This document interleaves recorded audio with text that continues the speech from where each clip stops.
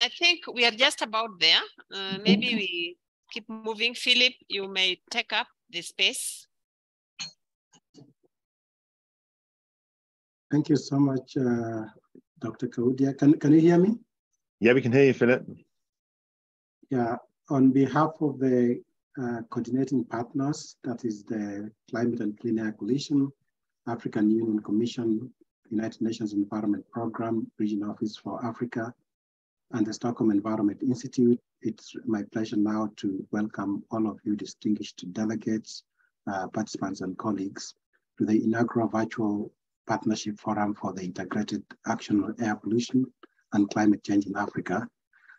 During this session, you will have the benefit of hearing from some of our top leadership across the 4 institutions, as well as some of the experts from different intergovernmental organizations, national governments, and civil society organizations. My name is Philip Osano. I am the Center Director for the Stockholm Environment Institute, Africa Center, based in Nairobi. I will take you through very quickly the objectives of this meeting and some background. Could I request that we roll the slides? So the assessment has several benefits. As most of you might know, the African Integrated Assessment on Air Pollution and Climate Change is currently being finalized, but we have completed the Summary for Decision Makers, which was launched at the Climate COP27 in Egypt. Some of the key highlights from the Summary for Decision Makers is the fact that the assessment identifies 5 action areas, and within those 5 action areas, a total of 37 measures that, if implemented in an integrated way, would lead to the prevention of about 200,000 premature deaths per year by 2030. That is in time for the SDGs, and about 880,000 deaths per year by 2063. That's the time that we end the African Union Agenda 2063. There are also very strong gains or benefits that might be realized through greenhouse gas emission reduction, particularly reduction of carbon dioxide emissions by 55%, methane emissions by 74%, and nitrous oxide emissions by 40% by 2063. And the gains and benefits would be seen in food security, more specifically the reduction or control of desertification, and also increasing crop yields, more in particular for rice, maize, soy, and wheat. And lastly, of course, implementation of these measures would contribute to global efforts to limit warming to the Paris Agreement target of 1.5 degrees, and at the same time, of course, limit also some negative effects on the regional climate change in Africa. Next slide.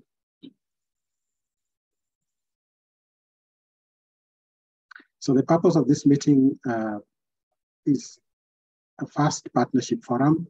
We expect to have maybe 2 others that might follow during this year, and is to create awareness, partnerships, and develop a roadmap for implementation of the 37 measures across the 5 key areas, which are transport, residential, energy, agriculture, and waste, to fight climate change, prevent air pollution, and protect human health and the environment simultaneously.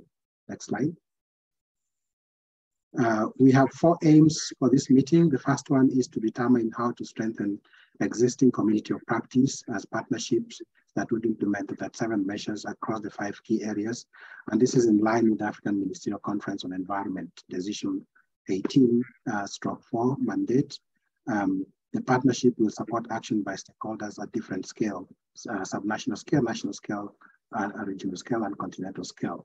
The second aim is to propose a roadmap to assist the African Union Commission to coordinate implementation of the proposed African Clean Air Programme and the development of a continental scale cooperation framework linking to African Union Agenda 2063 priorities, the Sustainable Development Goals, the NDCs under the Paris Agreement, and the resolutions of the United Nations Environment Assembly, of course, among others. The third aim is to document expression of interest, and this is very important, in supporting or being involved in the implementation of the measures across the 5 key areas. based on respective country and regional policies, as well as sector policies. And lastly, of course, we hope to identify champion countries in each of the regional economic communities across Africa that would lead implementation at regional scale. Next slide.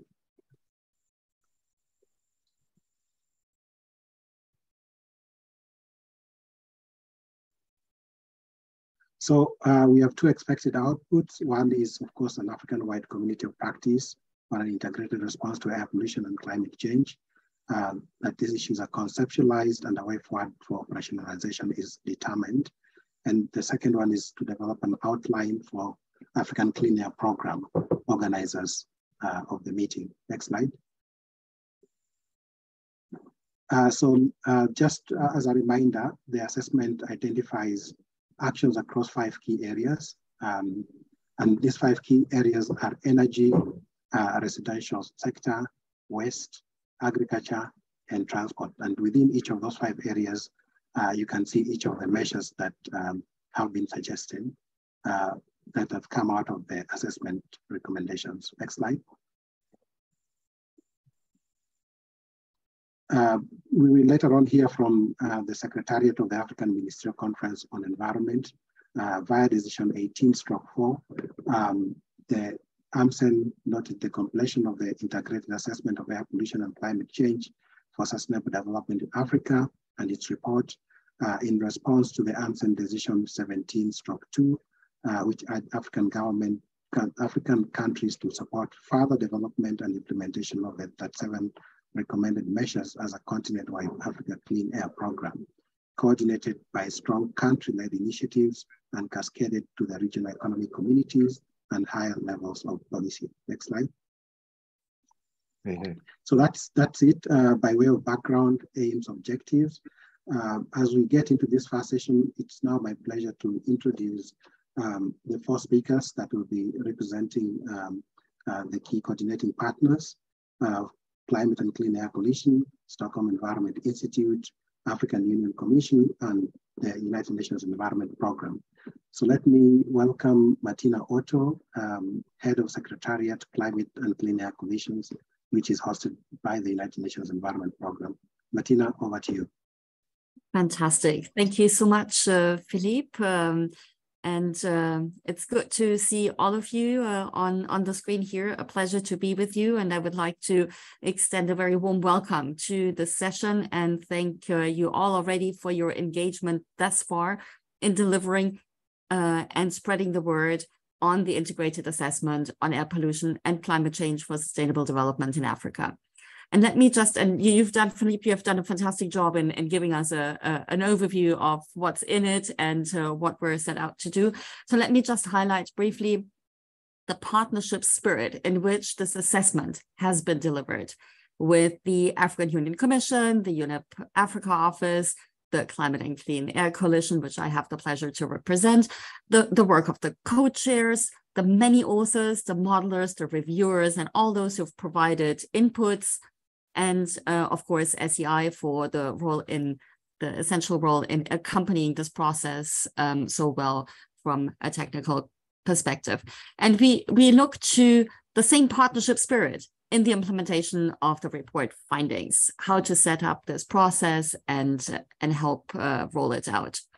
We proudly presented the results of this first ever integrated assessment of air pollution and climate change for the continent at the last session of AMCEN. You mentioned it, at the Climate COP26, and we'll have a few milestone events this year to further raise interest in and the profile of this report. And I think it's important to highlight that the engagement of scientists from within the region was essential in the development of the report and really builds a strong scientific backbone for the implementation going forward. And similarly, in the process, we were able to close some data gaps and supported the development, for example, of national inventories. And that will be another pillar, strong pillar in going forward. And we saw the political buy-in and the commitment, both with the recognition in AMCEN, but also the strong engagement and leadership of the African Union Commission and the plan for a continent-wide clean air program. I think that's are key ingredients for us to go forward. And I don't think I have to convince you of the importance of what is on our agenda, but I really want to say air pollution is one of the greatest environmental threats to human health.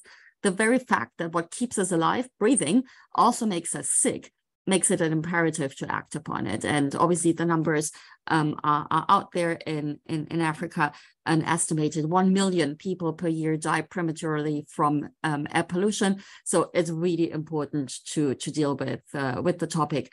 And the very fact that the air pollutants and greenhouse gases often share the same sources and drivers, including fossil fuel-driven economic growth, is that we have picked to work on the subset of so-called short-lived climate pollutants, which directly contribute to climate change and air pollution. And reducing those will help us to put us on a 1.5 degree pathway. And actually to say without it, it's pretty impossible to meet it. So it is really, really important also with a view on helping to limit the horrendous impact of climate change, particularly looking at the vulnerability on this continent. So really important to do this. And obviously that goes back to the fact that the short-lived climate pollutants have a higher global warming potential and a shorter lifetime in the atmosphere. And that helps us to deal with the concentrations this decade and really reduce the rate of warming. Now, with the report, we identified those 37 measures, and Philippe mentioned it already. This is also a way to really meet development objectives, and I think that is absolutely critical to embed it in this. Now, the beauty of those 37 measures is as well that nearly all those that have been recommended have been found in one way or the other, at least in one of the countries, in one of the African nationally determined contributions as well. So there's something to build on as well as we go forward. And I think for the implementation, it's important to say that we need all the hands on deck. So the scientists, the businesses, finance, non-state actors, governments, development partners. And it's really about all of us joining forces to pool resources to implement to help implement these measures at the scale and at the pace that we need. And we've gathered in this group now to define the next steps towards the implementation. And I think it's really about strengthening these existing communities of practice for the measures across the 5 sectors. That is really important to look at. The report flagged also the importance of this Africa Clean Air Program, and we're very, very glad to team up with the African Union Commission to propose also a roadmap to operationalize this all together. And we hope to record expressions of interest to lead as champion countries and to provide support as well. So I think we have all the ingredients to move forward fast together. And I very much look forward to the discussions today to kick us off on a good track to make this happen. So with that, thank you very much. And thank you really for the really good partnership that already has happened and brought us to the point at which we are. Thank you. Thank you so much, Martina. Indeed, we have all the ingredients for the right partnerships to take these recommendations forward. Let me thank you on behalf of the coordinating team for the support that we have received very strongly from the Climate and Clean Air Coalition, and particularly from you as the head of the Secretariat. We hope and look forward to that continued support. Let me now move to the next speaker, Professor Måns Nilsson, the Executive Director, Stockholm Environment Institute. Måns, the floor is yours. Thank you very much, Philip. Good to see you all, ladies and gentlemen. So at SEI, our overall work is to connect science, policy, and decision-making to develop solutions for a sustainable future. We use research as our tool and build capacity, strengthen institutions, and equip partners for the long-term change, making scientific knowledge and tools accessible to decision makers and support a variety of partners, including governments, intergovernmental agencies, and civil society to make informed decisions. So we're really happy to co-host this inaugural partnership forum together with the Climate and Clean Air Coalition, Africa Union Commission, and UNEP Regional Office for Africa. Why is SEI involved here? Well, African continent has been a priority for SEI for a long time. And we currently have projects and engagements in more than 30 countries. We opened our Africa Center in 2008 and have been located in Nairobi since 2012. The Africa Center of SEI is working on energy, bioeconomy, blue economy, pollution waste, climate adaptation, and urban sustainability. But our Africa work goes well beyond this, with specialist research from our centers around the world feeding in. So the work of today is a case in point. We're combining our African specialists with colleagues in the US that have world-leading energy and emissions modeling expertise, and in the UK on air pollution and climate modeling and mitigation. And SEI has had historical engagement on air pollution issues going back 25 years to a time when Swedish Development Corporation was funding regional air pollution in developing countries program. And it led to an information network called APINA, and then the Harare Declaration in 1998, and the Lusaka Agreement in 2008 on regional cooperation for action on air pollution in Africa. And later came a program called GAP Forum, Global Atmospheric Pollution, that helped us develop regional agreements in East and West Africa and pioneer the work on integrated air pollution and climate change co-benefits, which is what underpins the Africa assessment that we're here to discuss today.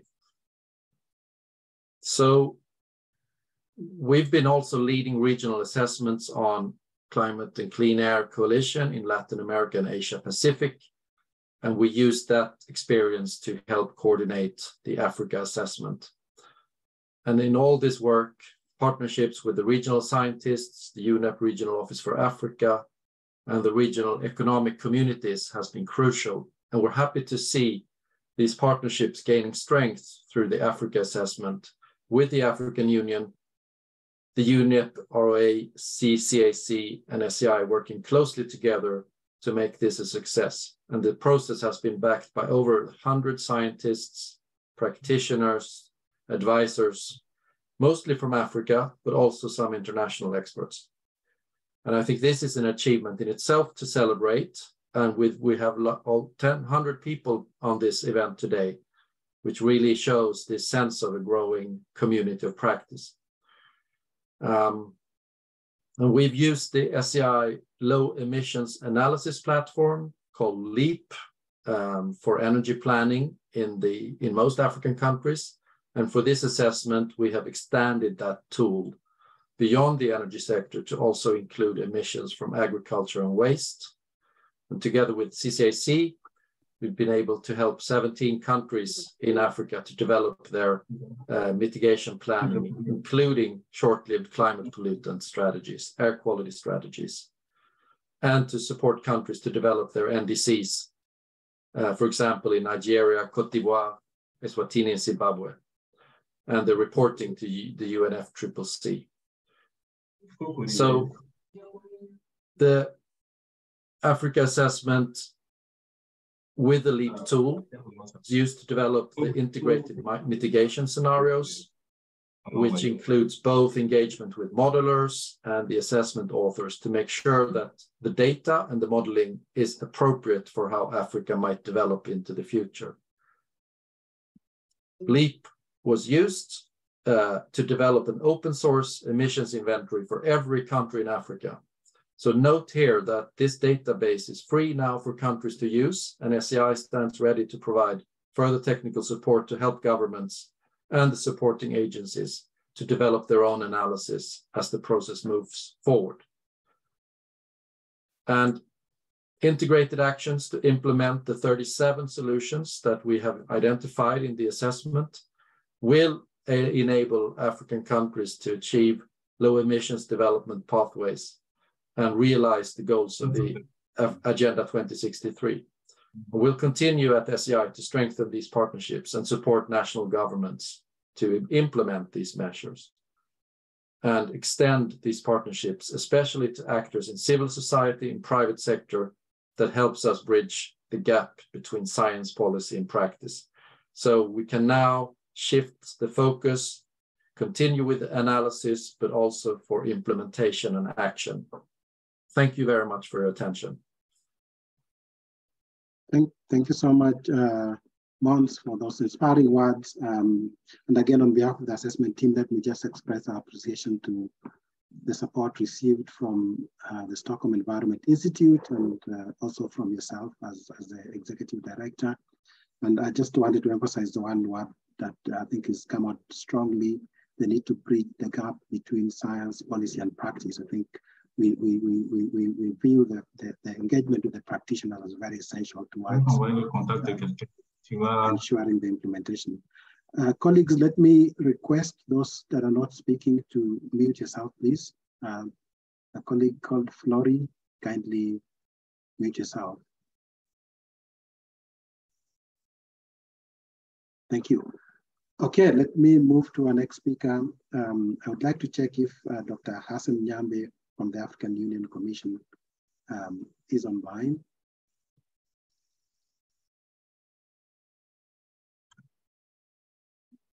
Kevin, do we know if Dr. Nyambe is online already? I can't see him, but Caroline, is Caroline there? Okay, as we check on Dr. Nyambe, then I think I would like to invite Dr. Richard Munang from the United Nations Environment Program Regional Office for Africa, representing the Director and Regional Representative, Dr. Frank Turiatunga. So, Dr. Munang, please, the floor is yours. Thank you very much, Philip, and I stand on the already established protocols that have been set. Just imagine seeing your dream phone on display on the day you are shopping for a phone, but realizing that the price is beyond your reach. But as you turn to go, the attendant tells you he has a cheaper offer, only that it has a broken screen with no guarantees that it would work after repair. Would you buy it? Your guess is as good as mine. Yet most of us seem oblivious of a greater compounded risk scenario of climate change and pollution. Air pollutants, that we've already heard, and greenhouse emissions often shared sources and are more dangerous when combined, but our basic actions seem oblivious. Consider this: Africa is the least emitter of greenhouse gases, globally responsible for only 2 to 3% of global emissions. Yet, up to 70% of the continent's population is dependent on wood, and as the primary source of fuel, a scenario that is killing between 490,000 to nearly 700,000 Africans every year, while depleting forests to become the top driver of tropical forest loss and emissions. The continent is also the largest importer of used vehicles, most of which would not be allowed to circulate on the roads of exporting countries because of their high emissions. This scenario has led to a 7% growth in annual transport emissions on the continent. Cumulatively, as we're speaking today, every year pollution costs us over 400,000 billion, while climate change reduces the productive output of each and every African by 5 to 15%. These losses stifle the continent's progress in realizing the Sustainable Development Goals. And what is worse is that without urgent action, the cause of air pollution in the continent cities is set to increase by up to 600% by 2040. So what do we need to do? Distinguished colleagues, ladies and gentlemen, it is in addressing this compounded risk that we gather today.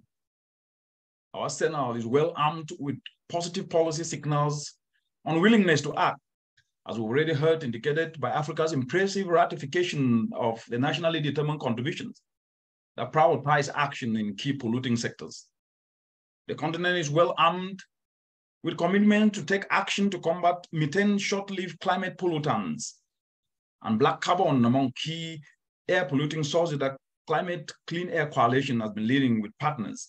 These are well expressed in high-level policy positions that the continent has aligned with, be it the African Union Agenda 2063, AMSEN, the SDGs and Agenda 2030, UNEA resolutions and national level steps, where 19 countries have legally enforceable ambient air quality standards This is, however, only about 35% compliant compared to 63% global average, and a lot remains to be done.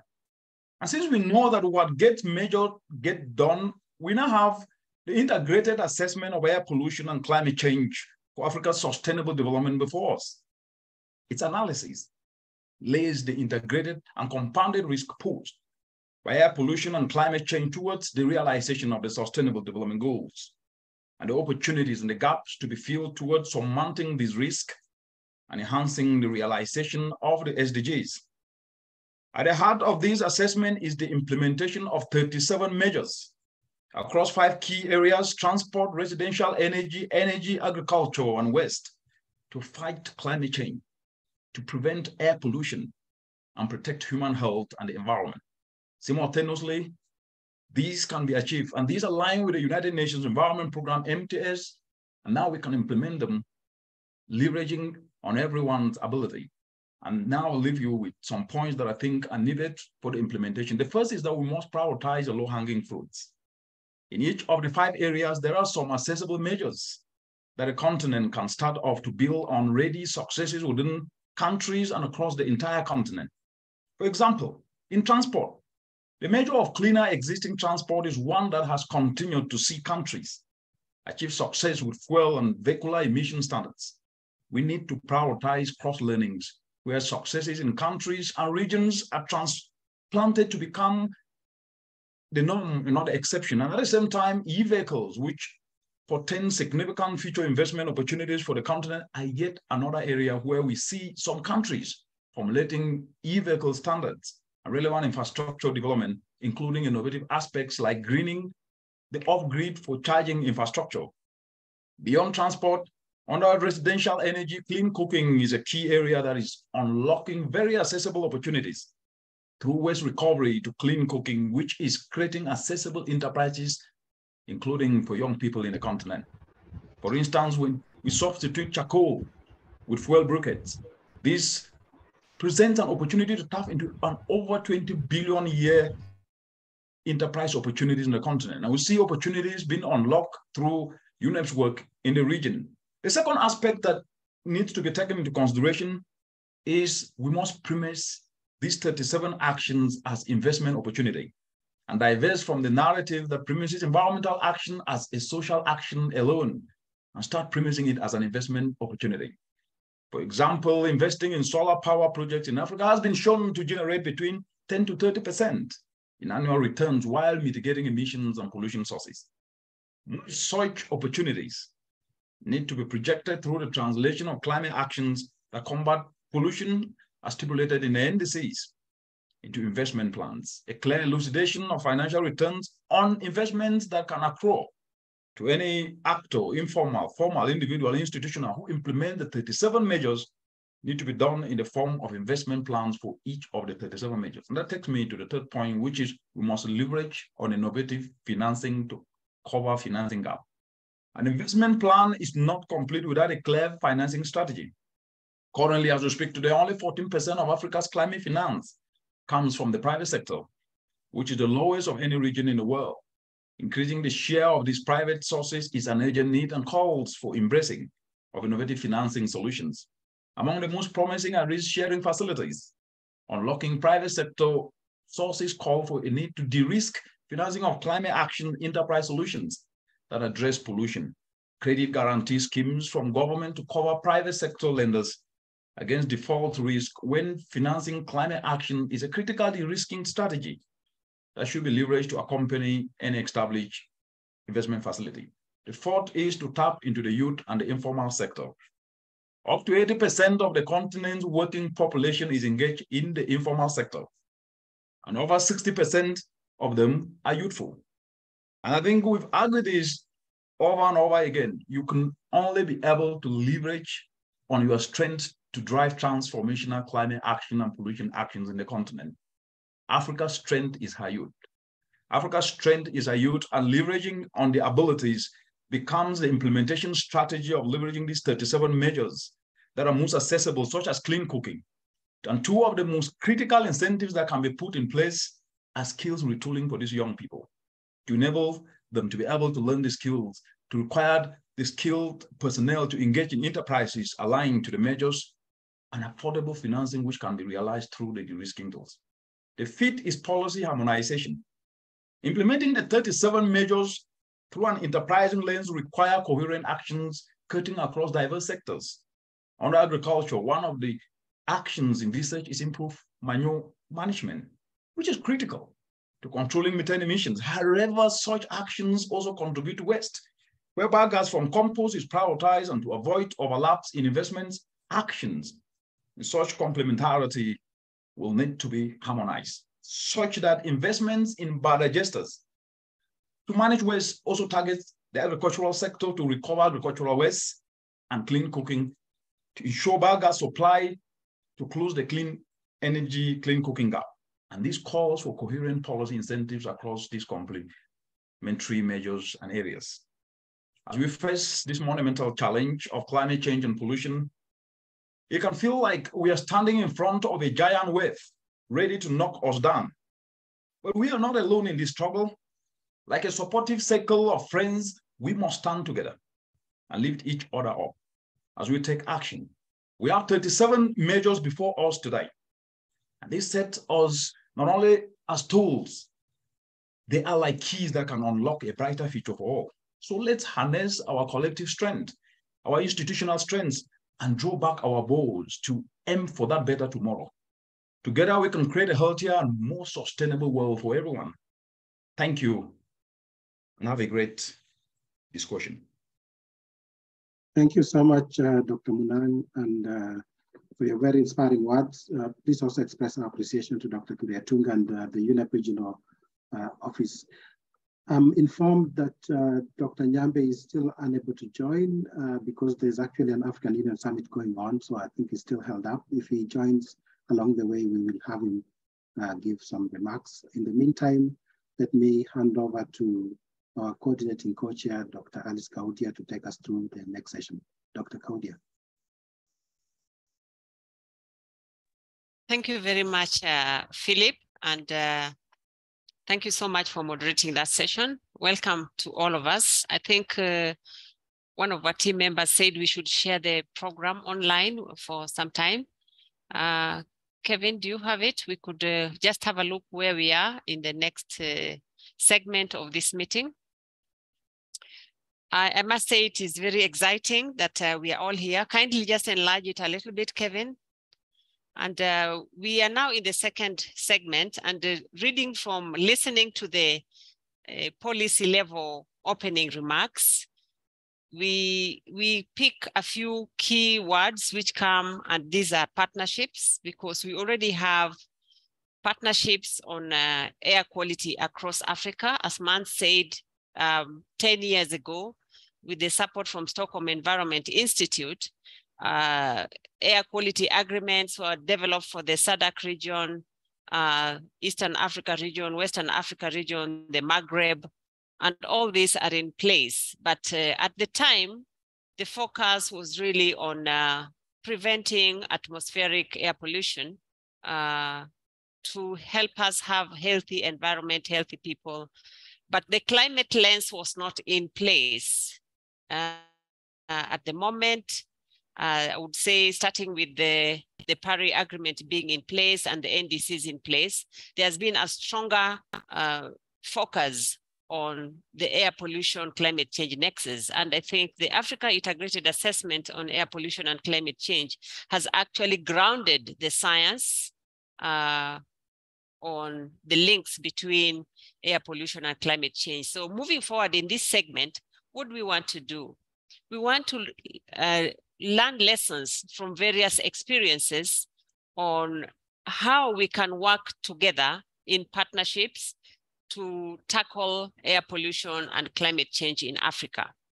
And to begin with, we are very delighted to have been joined by David Ombisi of the Secretariat of African Ministerial Conference on Environment.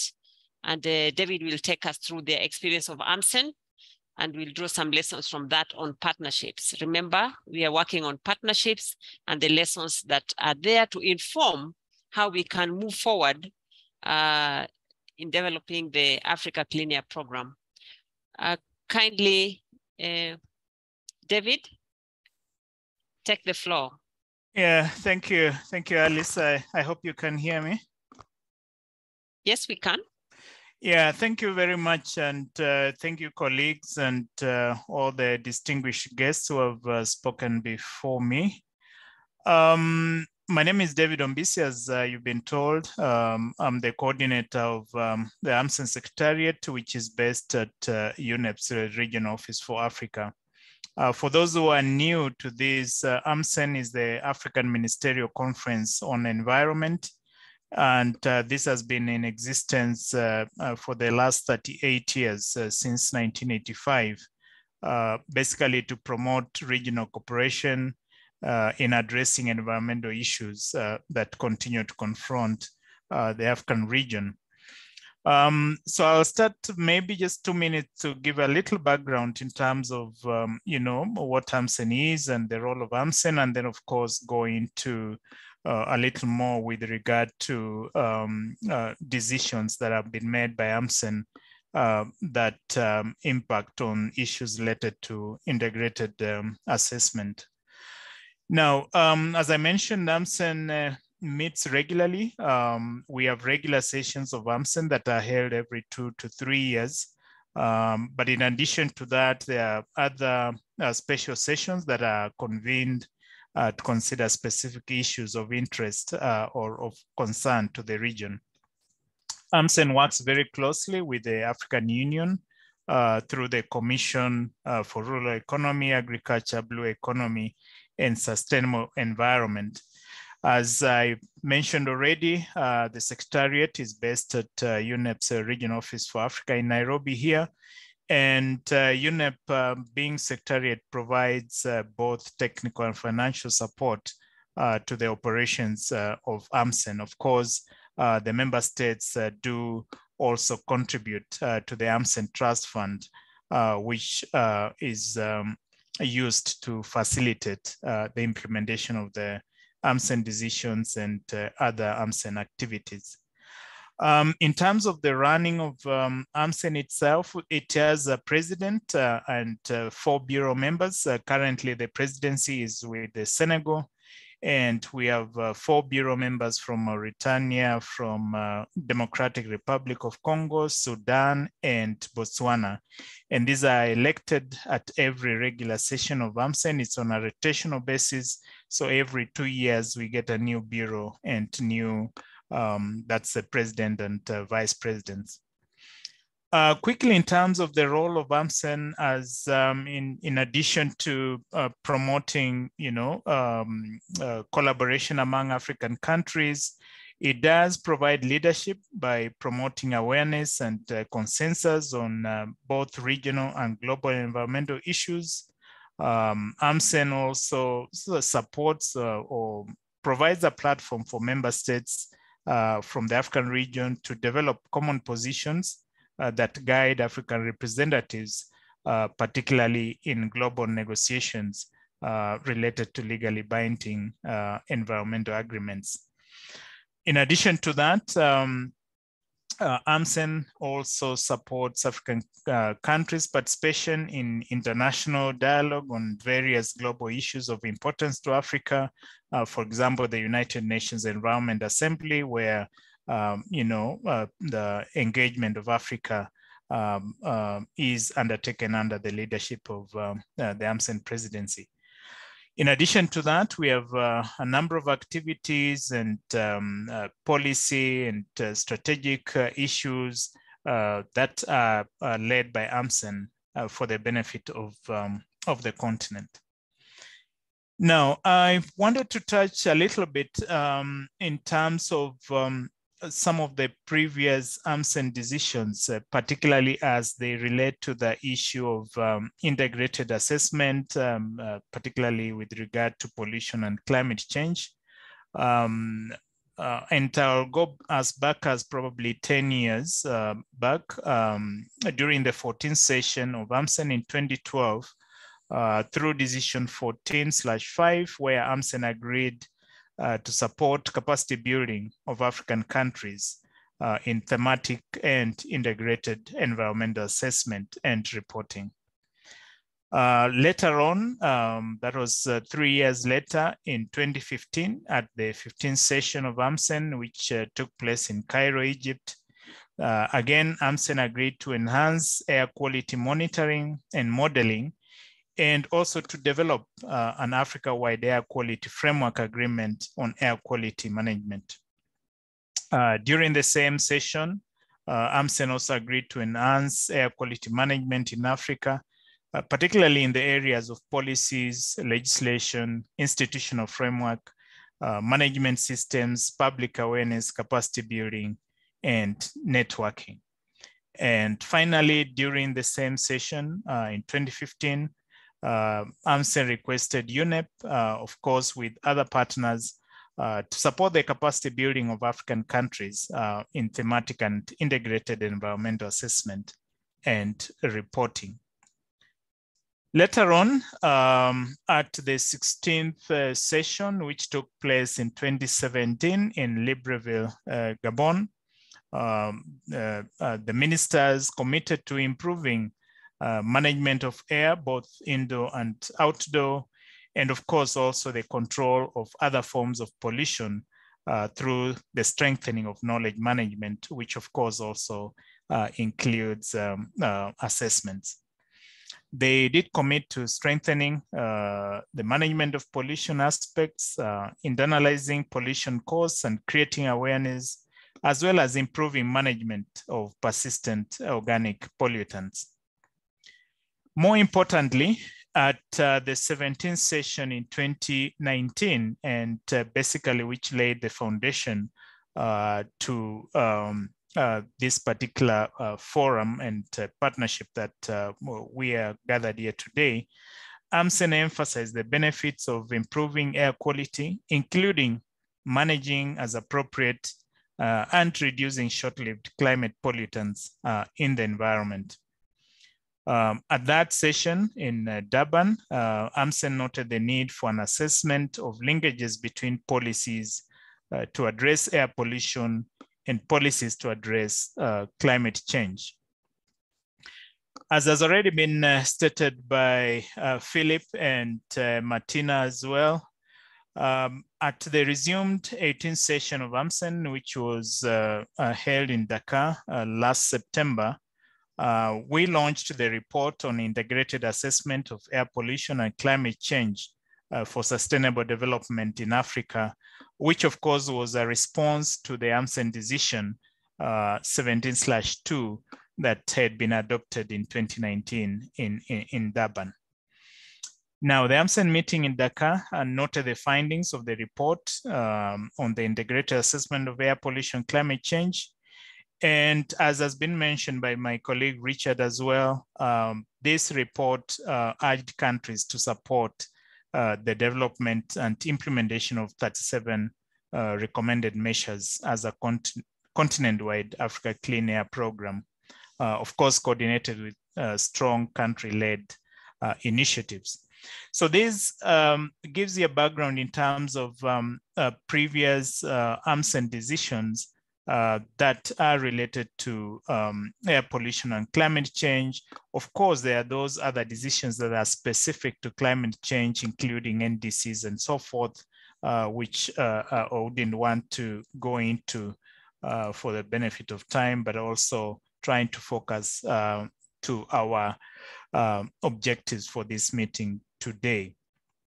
Now, moving forward, one of the things that was noted by AMCEN, looking at the decisions that were made previously, and specifically the decisions that were made during the 17th session and 18th session, it was noted that the continent and African countries in specific continue to face difficulties or constraints in implementing the decisions of AMCEN.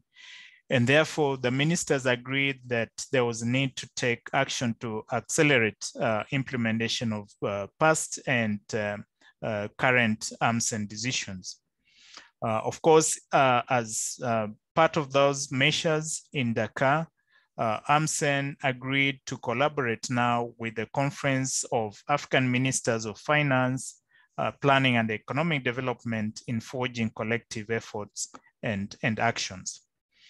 In addition to that, the ministers agreed to the establishment of the Forum of Environment Protection Agencies in Africa, which would help in terms of sharing experiences, sharing knowledge, sharing best practices, and be able to advance the implementation of AMCEN decisions. As I've mentioned, this had been noted to be a challenge, whereby there are so many decisions that had been taken by AMCEN previously, but most of them were not fully implemented.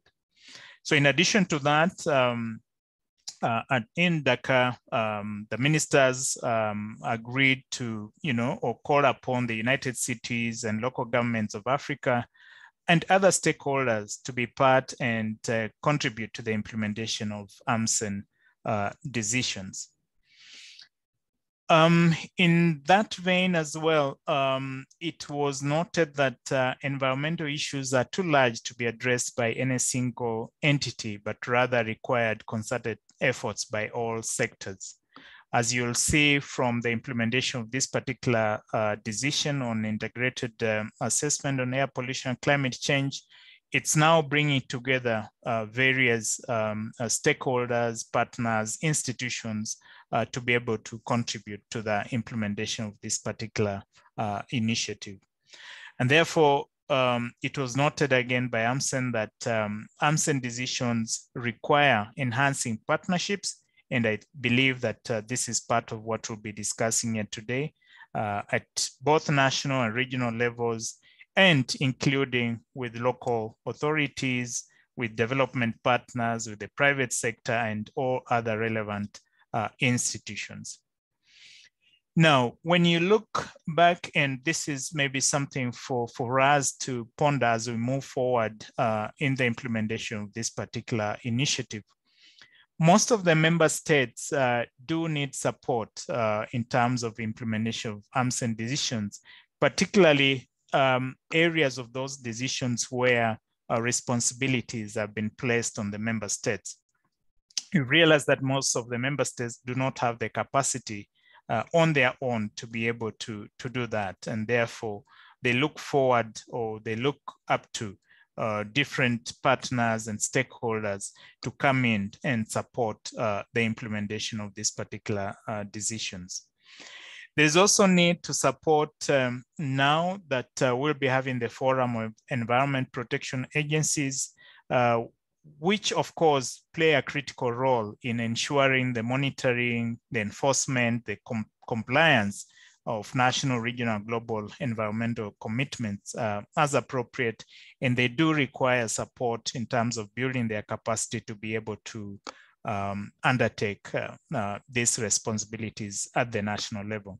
And I'm pleased also to share with you that we'll be having the first meeting of the Forum of Environment Protection Agencies on the 7th and 8th of March in Kigali, Rwanda, where we are going to bring together the heads of these EPAs to be able to start engaging among themselves, and also sharing some of the challenges and difficulties that they continue to encounter in the course of their work, particularly with monitoring, enforcement, and implementation of the various commitments. And of course, we'll be looking to different partners to be able to come in and support these EPAs in their mandate.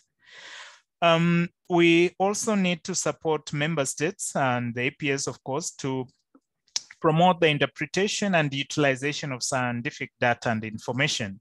As you all realize, I mean, we do have, for example, the report and the assessment, but when it comes to being able to, or at the national level for these, or the outcomes of these assessments, the interpretation of the outcomes of these assessments, I think there is need to support the member states and those authorities that do work on them to be able to understand what the data means and how they can use that information, particularly for policy making and other decision making, as well as planning for the development of their member states. So in conclusion, just sharing in terms of how we move forward, particularly from the AMCEN perspective, and particularly with regard to reporting now back on the various decisions. For the last two AMCEN sessions, the ministers or AMCEN committed to taking measures to make sure that we are able to evaluate progress in the implementation of the AMCEN decisions, and of course also taking into consideration any other emerging issues that would need to be brought to the attention of the ministers.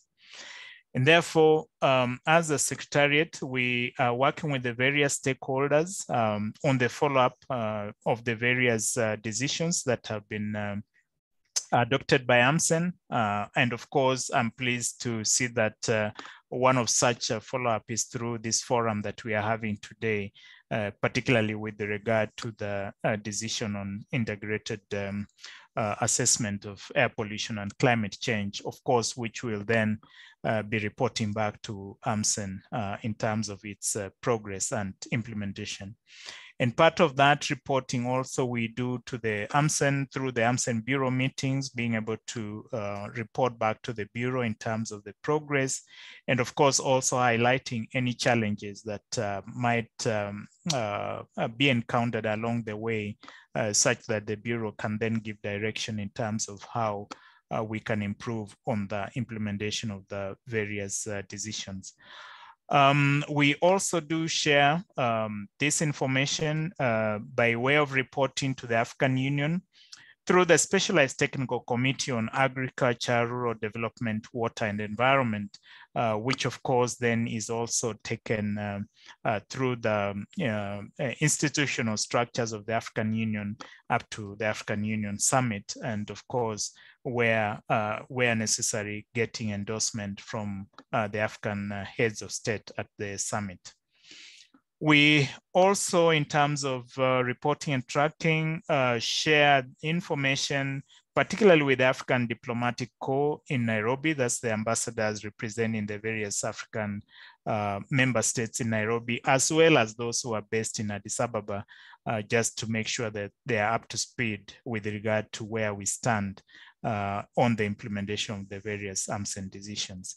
And finally, of course, the main one is reporting back to AMCEN during the regular session when we report on implementation of the various decisions, as well as highlighting any other relevant activities that might have taken place in the context of implementing those decisions. So that's the mode of or modus operandi in terms of how we handle the AMCEN decisions, particularly with regard to the implementation and reporting back to the various structures, as well as to the member states with regard to where we stand. As I mentioned, of course, implementation was identified as a major constraint in terms of the decisions, and we are looking forward to working with all the partners and relevant stakeholders to make sure that there's an improvement in terms of not only just adopting decisions, but making sure that they are fully implemented to the benefit of the region. So I think I'll stop there, and perhaps if there is any question or clarification that you might require me to come back to, then I can do that shortly, because I have to check out into another meeting, unfortunately. So thank you, and back to you, Alice. Thank you, David. That is great. Thank you for sharing with us the long history of efforts by African ministers to tackle the challenges of air pollution, initially with the lens on environment health, but more increasingly as per Decision 18.4, strengthening focus on air pollution and particularly reduction of short-lived climate pollutants. Now, you have illustrated to us how it's important to have structures for reporting, monitoring, and reporting and evaluating performance. And we are very glad that at this inaugural meeting, we are all going to work towards working together and seeing that the decision is implemented. Having said that, we know that you are tight with time, so I'm encouraging members in the House to just keep their questions and comments in the chat so that we can pick as much as possible, and then we can get David to address them before he leaves us.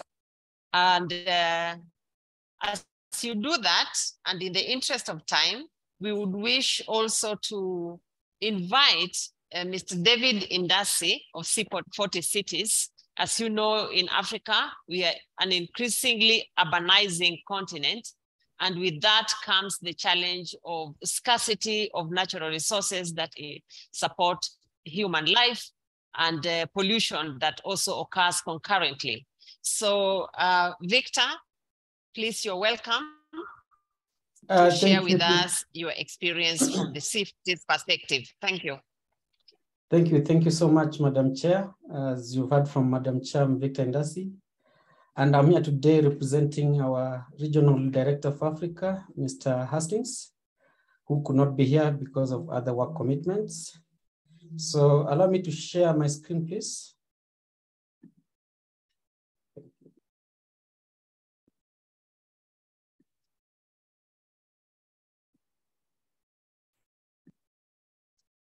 Yeah, so for starters, C40 is a network of mayors of nearly 100 world-leading cities collaborating to address the issues of climate change. And in Africa, this network of mayors is made up of around 13 mayors spread across West, South, and East Africa. In West Africa, it's a network of 5 cities. I'll be talking more about those cities in a few. And then in South Africa is a network of 5 cities, together 3 cities from East Africa, making it 13 cities in Africa. So I'll be giving our experiences working in those cities to address air pollution issues and also climate change. But for this particular presentation, I'll be dwelling more on air pollution. But just to mention that C40 does run also a lot of climate change initiatives in these cities. Also, I also want to mention that I'm not alone on this call from C40. I have 2 of my colleagues, Simon and Tibebu. So if you have any questions while I'm talking, please just put in chat and they'll be addressed as I continue presenting. Thank you. So yeah, the reason why we address air pollution, obviously we are guided by our air quality goal, which is supporting cities reduce impacts of health and climate to meet WHO guidelines and also meet the commitments addressed in the Paris Agreement. So to do so, we run our programs based on 3 themes. One is increasing access to data sets. The second theme is also evidencing these data sets so that we have evidence-based policies and policy making. And the third is supporting mayoral leadership to set ambitious goals to address both air pollution and climate change in these cities. So to do so, what we run is, first of all, a commitment program, which these cities signed to, and these commitments are intended to address various aspects of air pollution, mainly for this presentation, but also climate change. And some of these ambitious commitments include establishing baselines in those cities, and then also creating new policies that address pollution, and making also data and policies publicly available to show progress, both in addressing rising pollution levels and also policies that are enacted to address those pollution concerns. So these are voluntary membership, and cities do commit themselves to these commitments voluntarily. So I'll quickly talk more about the program that we are running currently. So this is shifting gears to a solution space. It's a program called African Cities for Clean Air. It's a 3-year program that started last year and going on to next year. This program is anchored on 4 goals. One of them is addressing the data needs within these cities, to address the data gaps, And then we also have, we also do work on policies. So to identify or create data evidence policies across Africa to address both air pollution and climate change, knowing that those two are like conjoined twins that cannot be separated.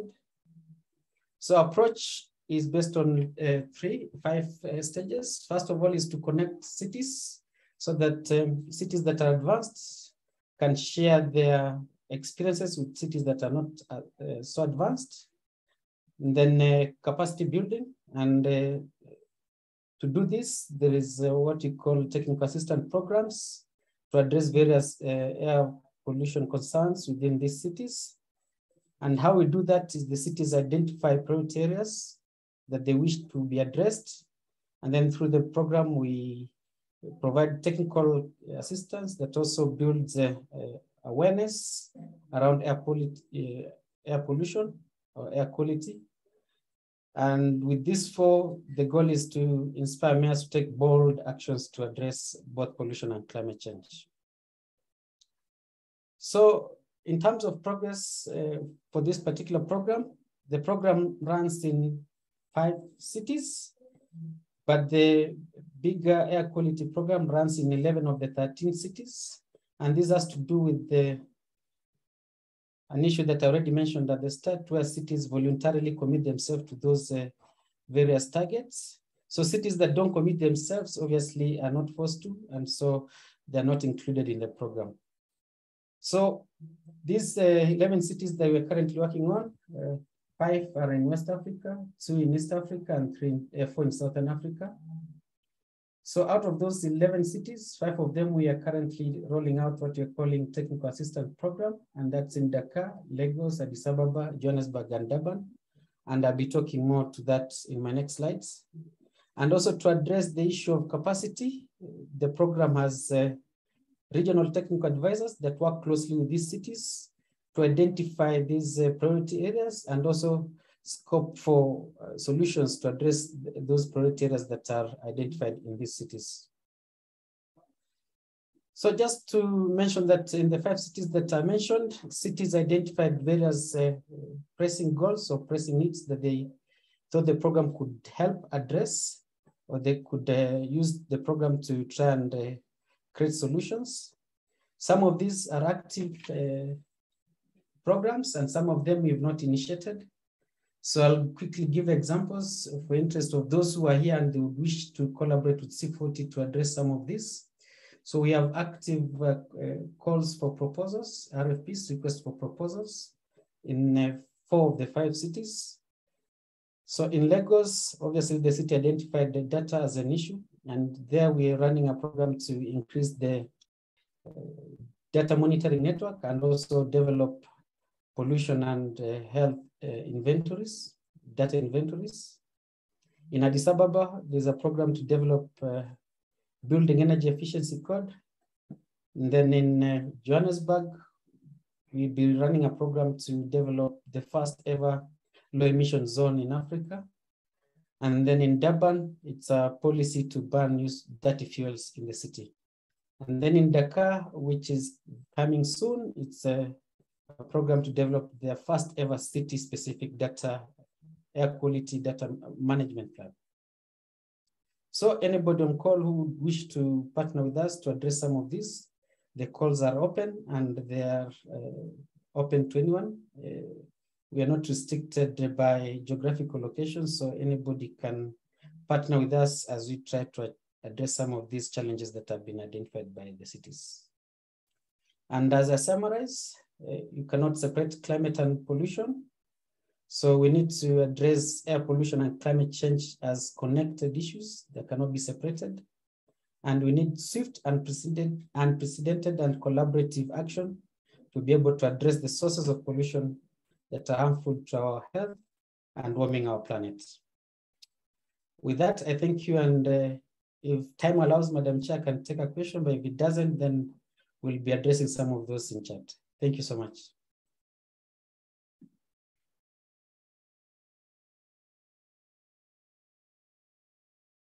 You're muted, sorry.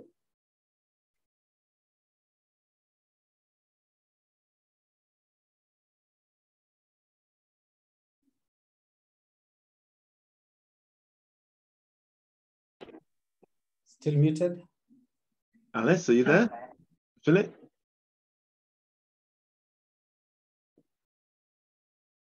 We can't hear you, Alice.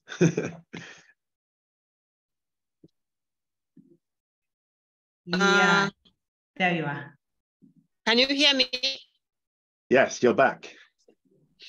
Okay. I think it was just the microphone. But I was just saying thank you to Victor for sharing that experience of C40 cities with us.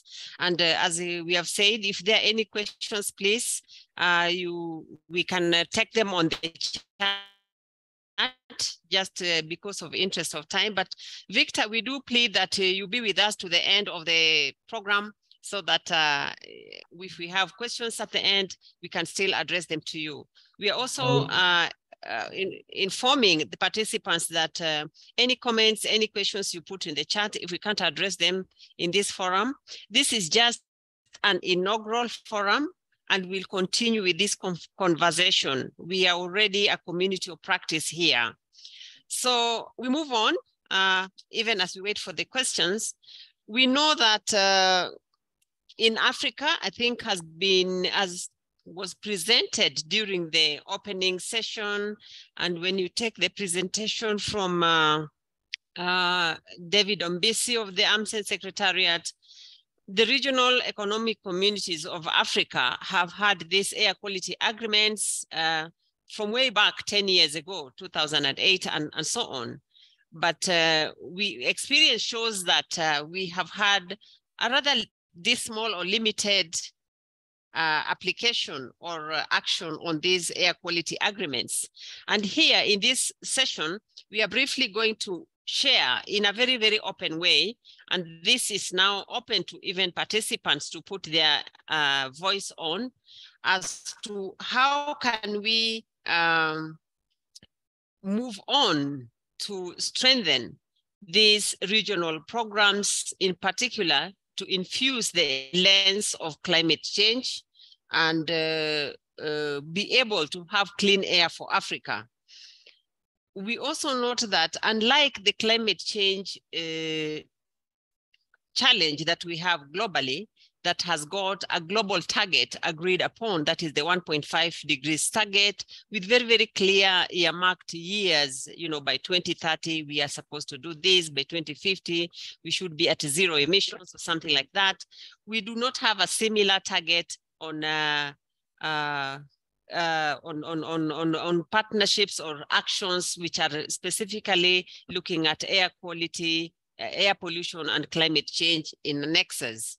So the question we have to ourselves, and this is open to all of us during this session, is how do we move forward? For example, can the regional agreements that we have be the anchor points for the initiative that we are trying to create through this process for Africa to have clean air? Or do we think that as scientists, as policymakers, as practitioners in the air pollution and climate change nexus, we need to have an Africa-wide clean air program, which is more or less packaged on its own? But I think that question, although I'm posing it, David Ombisi will tell me that yes, the ministers were tasked, already decided that we should have a program that is covering the continent. But how do we strengthen the regional economic communities?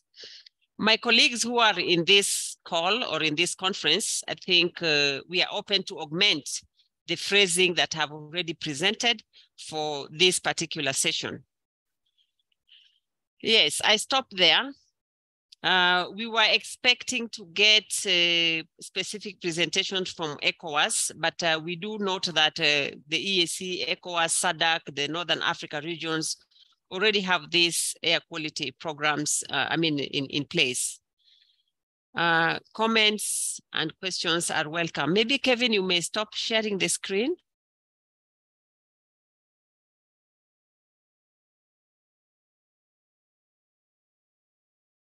So, I am moderating, but at the same time posing this challenge to all of us who are on board. Any experiences which are more specific to a particular region is welcome, just for 2-3 minutes per person. I'm looking for hands up. It may not be just the persons who are from the African region, but anybody who has worked on air pollution and climate change in this region.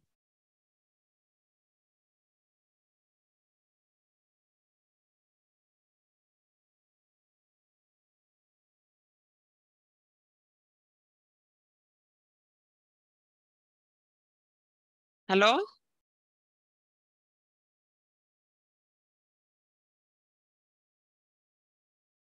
Yeah, we Am can hear you, Alice. You can hear me, but we can hear you. The room is very loudly silent.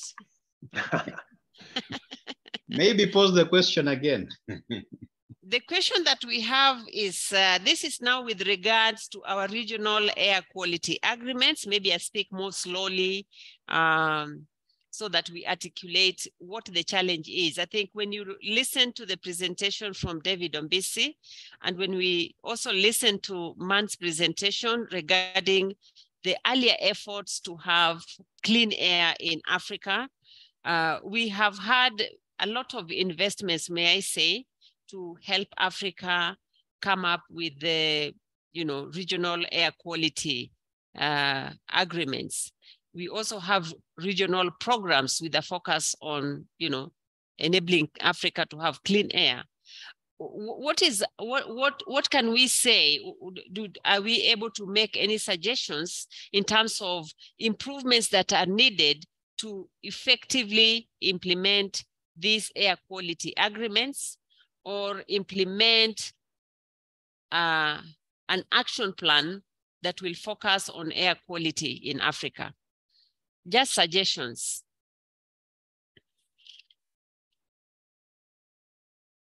Dr. Alice, I see Jerry, his hand is up. Okay, and Jerry. Then Risa afterwards. Okay, Jerry, please take the floor, followed by Risa. Thank you very much, Dr. Kaudi, and thank you, colleagues, ladies and gentlemen. So on the matter that you put to the floor, Dr. Kaudia, what I would like to say is that in my view, we may need to take these regional agreements a little one step further than what they are. If I am not wrong, I think, these agreements were basically agreements put together through, the support of different partners, and particularly ACI. But then it was merely agreements between ministers for environment. So to that extent, in my view, and I stand corrected, they do not have any binding force of law behind them. And therefore, are more or less, gentlemen's agreements at the level of environment ministers. And I suspect that's perhaps why these agreements haven't moved, to implementation. So I would suggest, that that's a matter that is taken up. Now that there is the initiative through AMCEN to have an Africa-wide look at this, perhaps this could become an Africa-wide treaty or agreement, whatever you want to call it, under the AU, or they could be, treaty-based agreements under the respective treaty-based regional sub-blocks.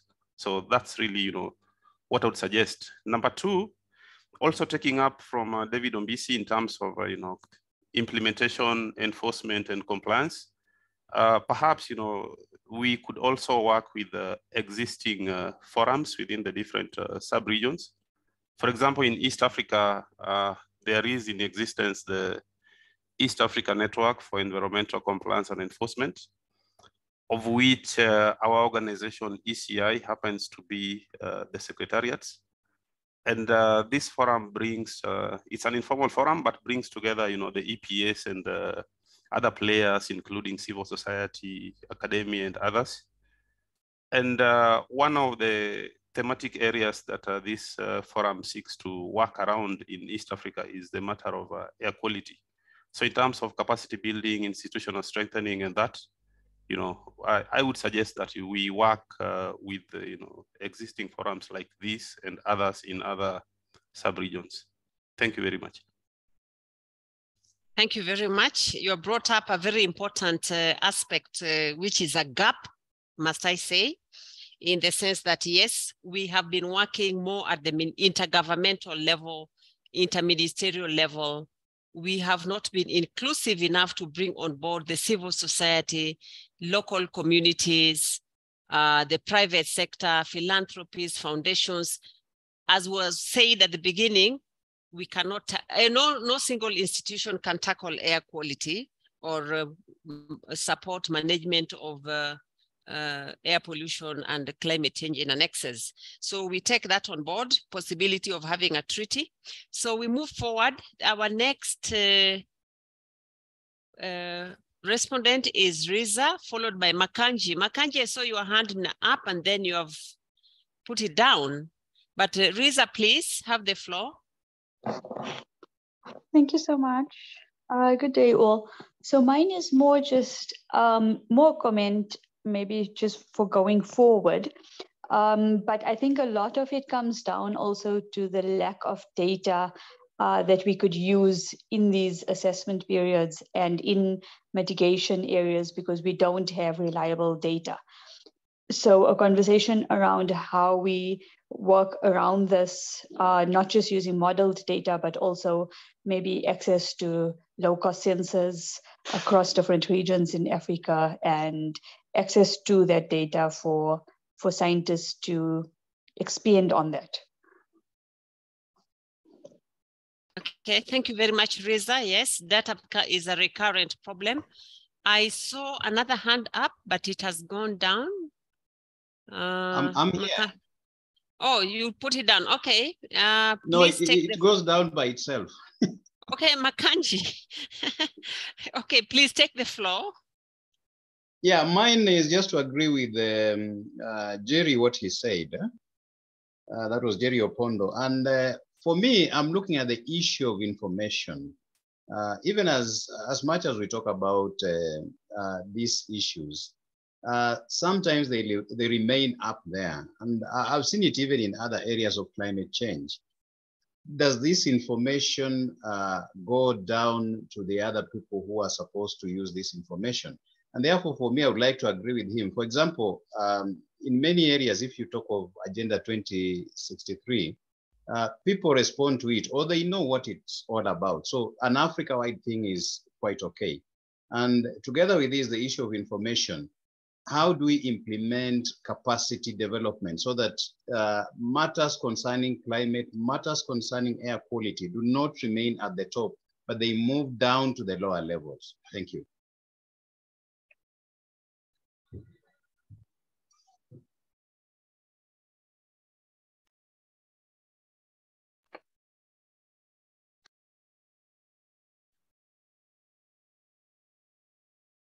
Alice, are you still there?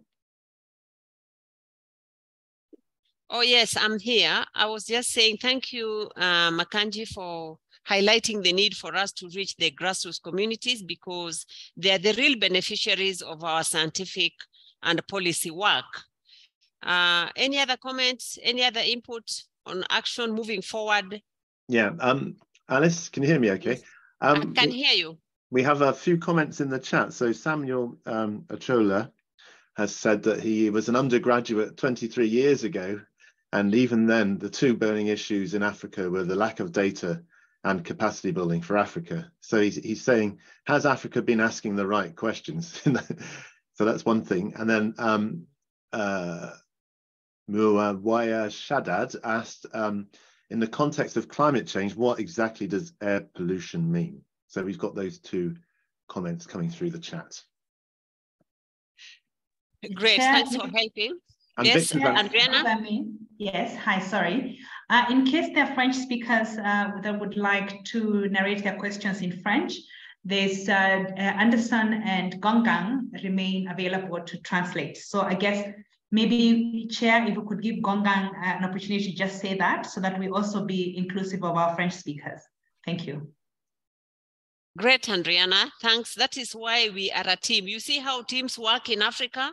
That's how to move forward. Gongan, please pick up the questions that have been presented and let us have the French version so that our French-speaking team members can also benefit. Thank you. Gongan? Okay, Alice, thank you very much. En ce qui concerne,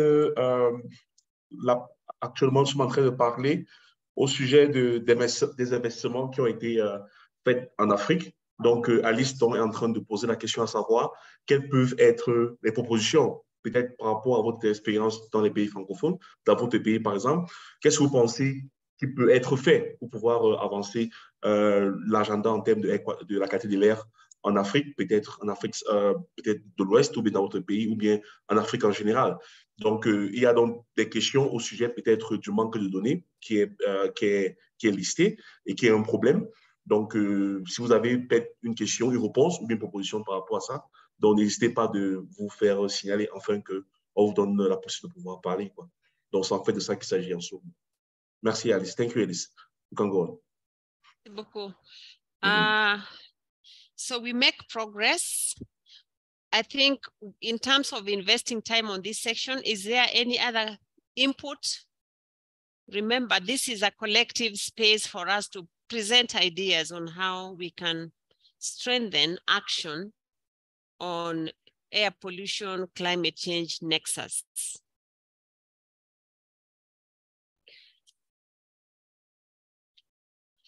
Okay, thank you very much. I think one of the key challenges that were presented during the input in this regional experiences session was that the decisions are made high up there.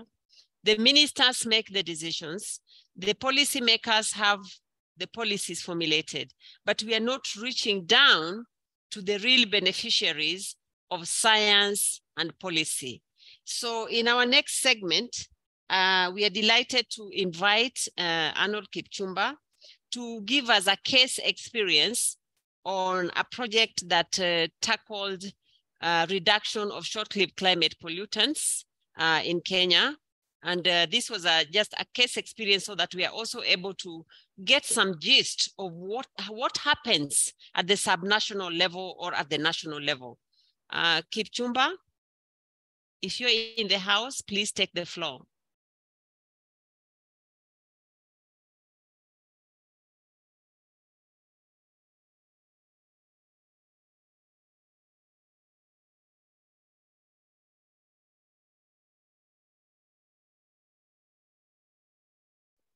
We can see your screen, Arnold. Yeah, thank you so much for that, Alice. I really appreciate. And thank you so much for the invitation to participate in this forum. Of course, I want to extend my gratitude to the African Union Commission. Is my video on? Okay. We can hear you, Kipchumba, and we can see. Okay, yeah, perfect, excellent.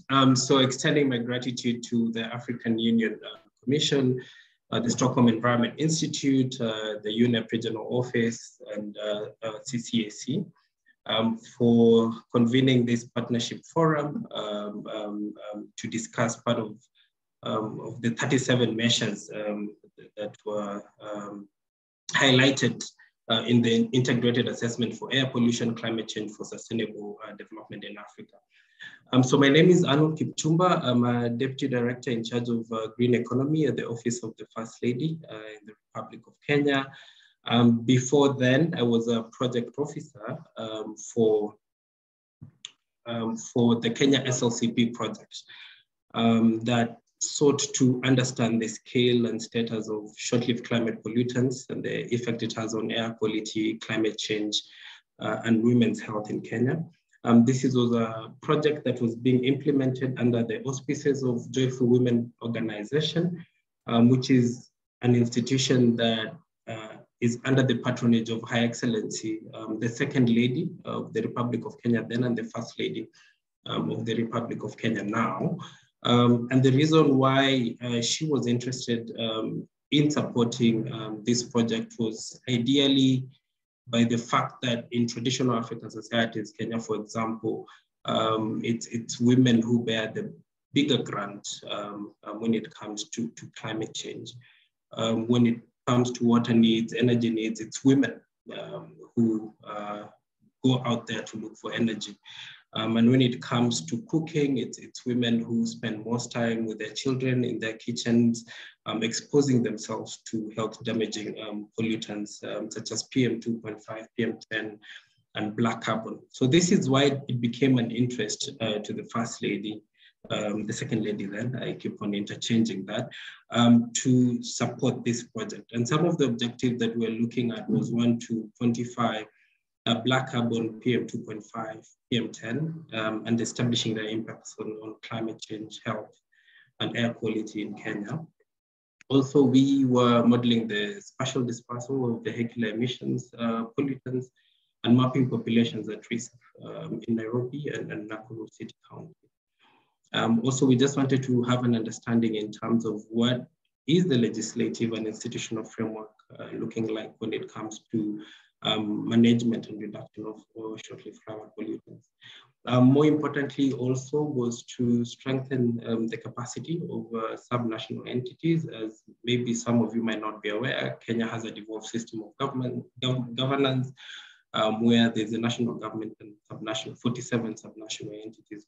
Just so this project also sought to have that discussion with subnational entities in terms of if they understand what short-lived climate pollutants is at the beginning, and if their planning processes, decision-making and financing also supports reduction of short-lived climate pollutants.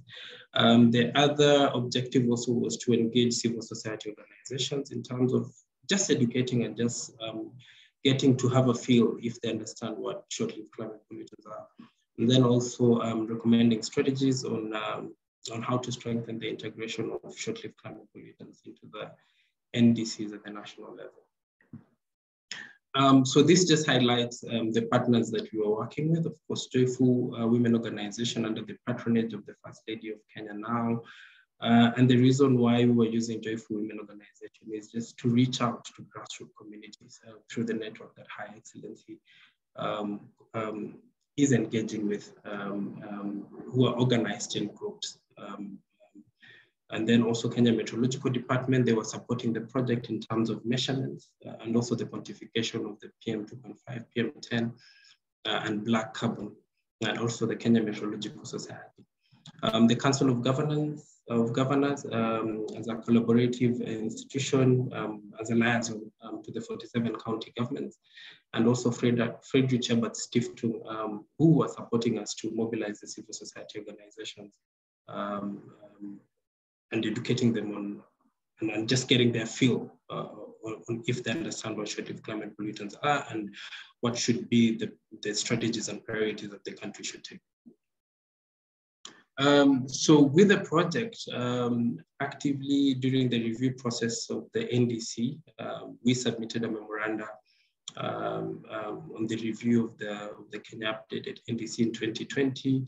And we are glad to say that inclusion of SLCPs as part of the gases were covered in the NDC, of course, in consistency with IPCC guidelines. And also, maybe not clearly, but at least it's there, inclusion of just transition as a concept for climate action was also captured in the revised NDC submitted to UNFCCC. So with the study, some of the opportunities that we saw is that, of course, the continent has a huge opportunity to develop sustainably, improve human well-being, and protect nature by investing in solutions to fight climate change and air pollution together. Just looking at the corporate benefits when it comes to reduction of short-lived climate pollutants in health, in agriculture, in transport, in education, and then also that subnational entities play a complementary role to national governments by enacting local and regional policies and regulations and ensuring that the sources of air pollution are compliant. But I think more importantly for us and what we found out is that then the subnational entities can even raise more ambitious targets and goals when it comes to air quality management and even the regulations when it comes to some of the major pollutants. So I think that's a low-hanging opportunity and where more focus and more attention if we are to reach the grassroots and local level and more impact will be felt. Of course, also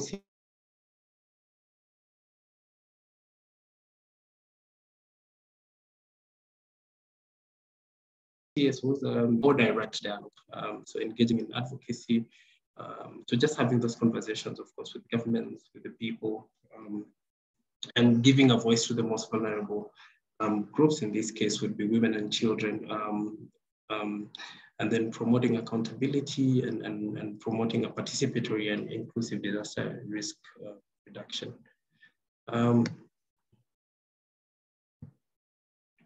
So yeah, so with the Kenya SLCP project, we are now transitioning with the lessons learned now transitioning into larger scale. And that's why this participatory forum convened is very critical.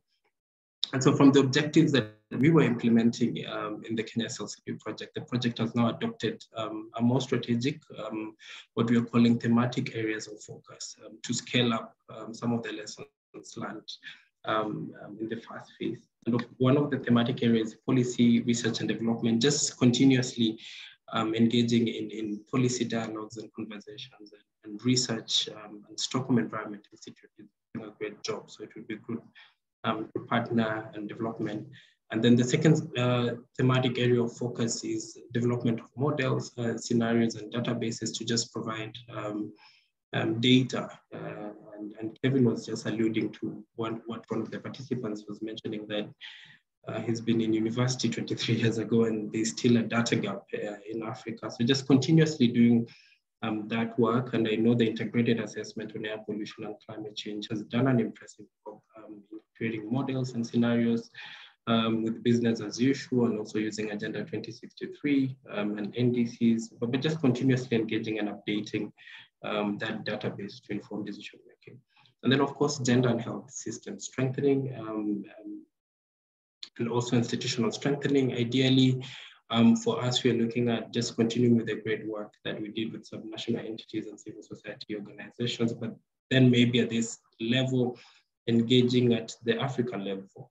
Of course, with Africa Union Commission and AMCEN and the regional economic blocks to just engage in these conversations and prioritizing some of this mitigation and strategies that we can use to reduce short-lived climate pollutants. But more importantly, strategic communication and outreach. So in terms of how do we communicate all this amazing work that for example, CCSE and SAY has done with the integrated assessment and just communicating that to different policy makers, institutions, the most affected, how is that communicated? In terms of timelines, so we're just transitioning from the Kenya SLCP and getting into the Africa SLCP, but more importantly, because of the interest of our excellency, then is also placing her also as a convener or a global ambassador in terms of rallying countries and other first ladies on reducing short-lived climate pollutants. So that's a conversation that we are having with CCSE in terms of how do we position the First Lady? How does she also mobilize other First Ladies and member states to rally behind and give a voice towards reduction of short-lived climate pollutants? So with my new role and where I sit now is that the objective of the First Lady of Kenya is to inspire a women-led climate action that reduces vulnerability to climate-related events and improve the adaptive capacity of society to climate shocks through green economy.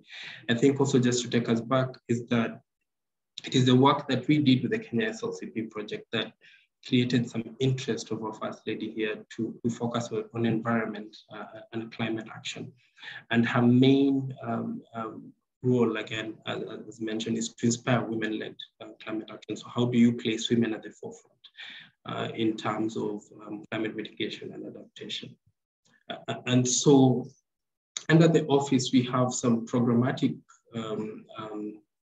flagships that we'll be implementing, but more importantly, that address some of the priority action measures that are also identified under the integrated assessment on air pollution and climate change. So under the office, some of the programs that we'll be running, of course, is promotion of clean cooking and lighting. So supporting to transition, especially rural communities, to cleaner sources of cooking and also lighting. So we're also exploring use of bioethanol. So the amazing work that Cocoa Networks, for example, is doing in Kenya. So how can that be scaled up, especially to reach informal settlement areas, people in informal settlement areas and rural households to use cleaner sources of cooking. But more importantly, also using community health volunteers to advocate for adoption of clean cooking technologies, and also to sort of educate the community about the harmful effects of household air pollution and what it means. So we are looking to engage the CHVs across the country to raise awareness and education about the harmful effects of household air pollution. Also, making of briquettes for cooking and heating. So we're looking at supporting women groups and young people across the country to establish or to catalyze, depending on funding and capacity on our side, briquettes for cooking and heating. And then also carbon capture and storage. As if you're aware, the Kenyan government has committed to an ambitious goal to plant 15 billion trees by 2032. That will increase the forest cover to 30%, quite an ambitious goal. So the Office of the First Lady has also taken a really ambitious target in supporting or complementing the mainstream government to deliver on 1 billion trees, using different strategies, and ideally a women-led inspired climate action. So the strategy will just focus on women. So supporting women to establish tree nurseries, supporting women to grow green tree commodities like macadamia, cashews, even gum arabica, acacia senegal. And so this also plays a critical role in terms of the reduction measures that has been identified by the integrated assessment report. On transport, the First Lady is very passionate about cycling, and we are using that tool and that passion of the First Lady to advocate for non-motorized transport systems.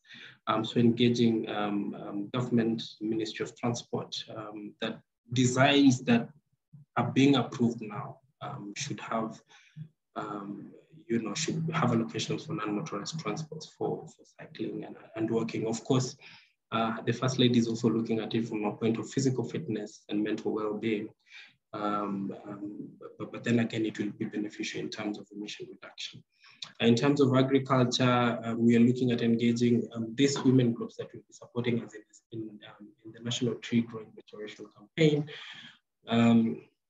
to then use improved manure management and also maybe biogas development for cooking. So these are some of the programs that we're looking to implement under the Office of the First Lady. And when it comes to waste reduction, we are looking at supporting a few women-led enterprises in black soja farming to address organic and food waste problem in the country. The next steps in terms of then what we are looking is in terms of moving forward is getting on board as many actors to co-design some of these mitigation strategies that I've mentioned, engage partners, and of course look for financing, because to be able to implement this, there has to be financing. And then of course supporting the women-led, because that is the entry point for excellence, is just putting women at the forefront. And then more importantly is that we will be having a regional conference in 3rd and 4th to officially communicate the results of the Kenya SLCP project, and then of course officially launch the Africa SLCP project. So that is as far much as it is for me. Thank you so much for your time. I'll be free to take questions. Thank you so much. Thank you, Arnold. Kindly, you may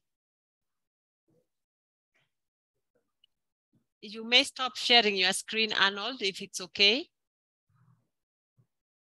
Thank you so much. And thank you very much for that presentation. I think it brings us closer home to action in terms of reaching to the grassroots communities. And I think we are in that segment. We have basically completed session 2 of our program.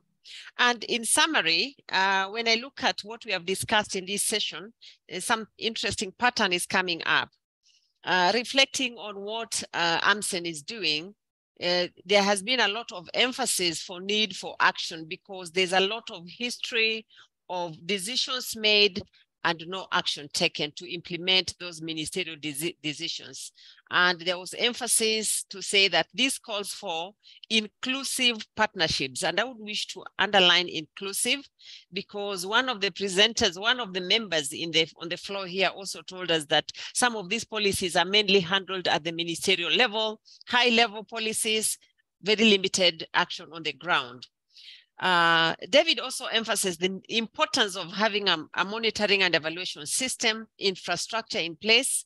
And in this case, it is there for Africa because the monitoring and reporting back on AMCEN decisions is covered through reporting through to the African Union, through the Specialized Technical Committee, and those conversations go up to the summit level, which is the meeting of heads of states and governments of Africa. When we discussed about cities, and Victor strongly showed the big program that C40 Cities is having for African cities, the key message I got there is the importance of this network of mayors, because you see that they're policy decision makers and action enablers at the city level. And therefore, it shows again the importance of the need to pay special attention to cities in Africa as they are, as we quickly urbanize as a continent. Our conversation on the regional blocks brought out one key gap, and that is the need for a legally binding treaty, either at a continental level or at the city or at the regional level. And I think the call to action here is that we need to initiate and move on with a conversation that can make some of the decisions that we make at ministerial level actionable through a legally binding instrument as possible. I know that's a long haul. It can take many, many, many decades, but it's always good to get started than waiting to be pushed.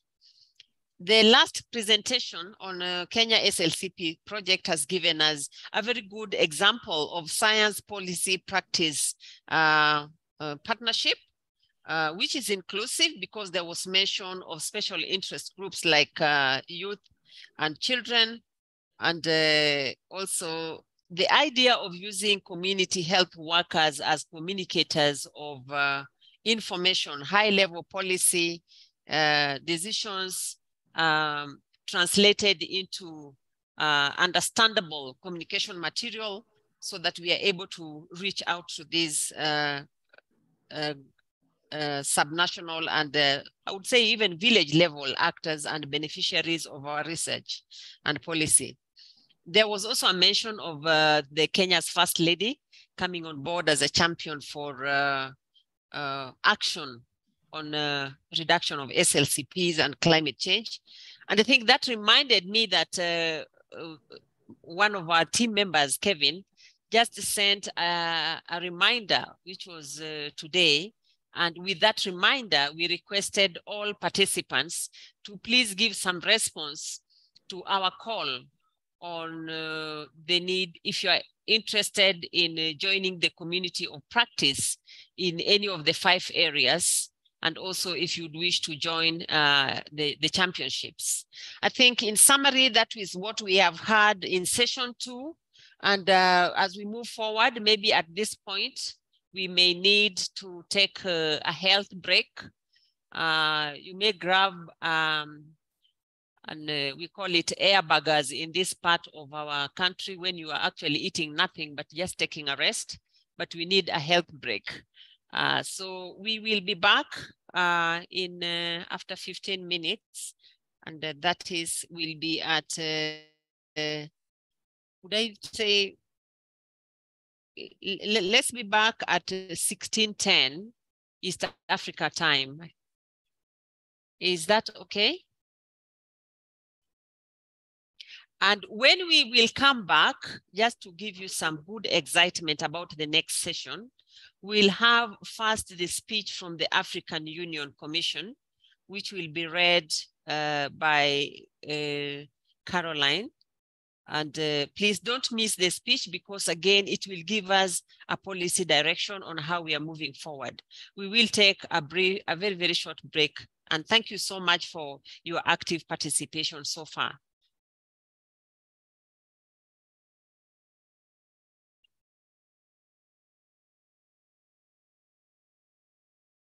Andriana has said, thank you very much on the chat, and that we can take a break now.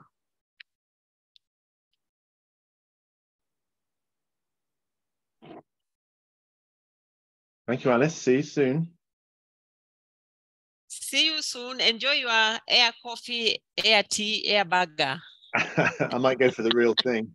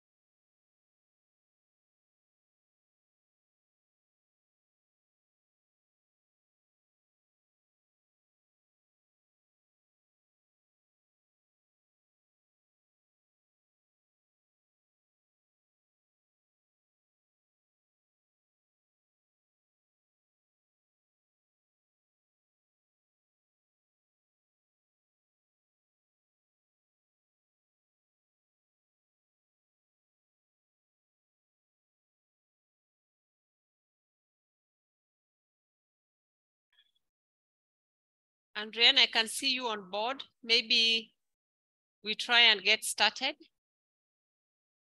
Excellent. Let's do so. Good afternoon, good morning, good evening, everyone. Welcome back to this third part of this session. And this session is going to be a panel discussion.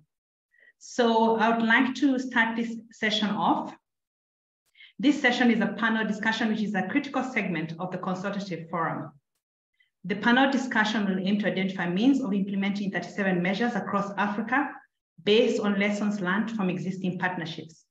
But before we begin this session, I'd like to ask Caroline if she is online. Caroline will give us the opening remarks on behalf of the African Union Commission. Caroline, please proceed.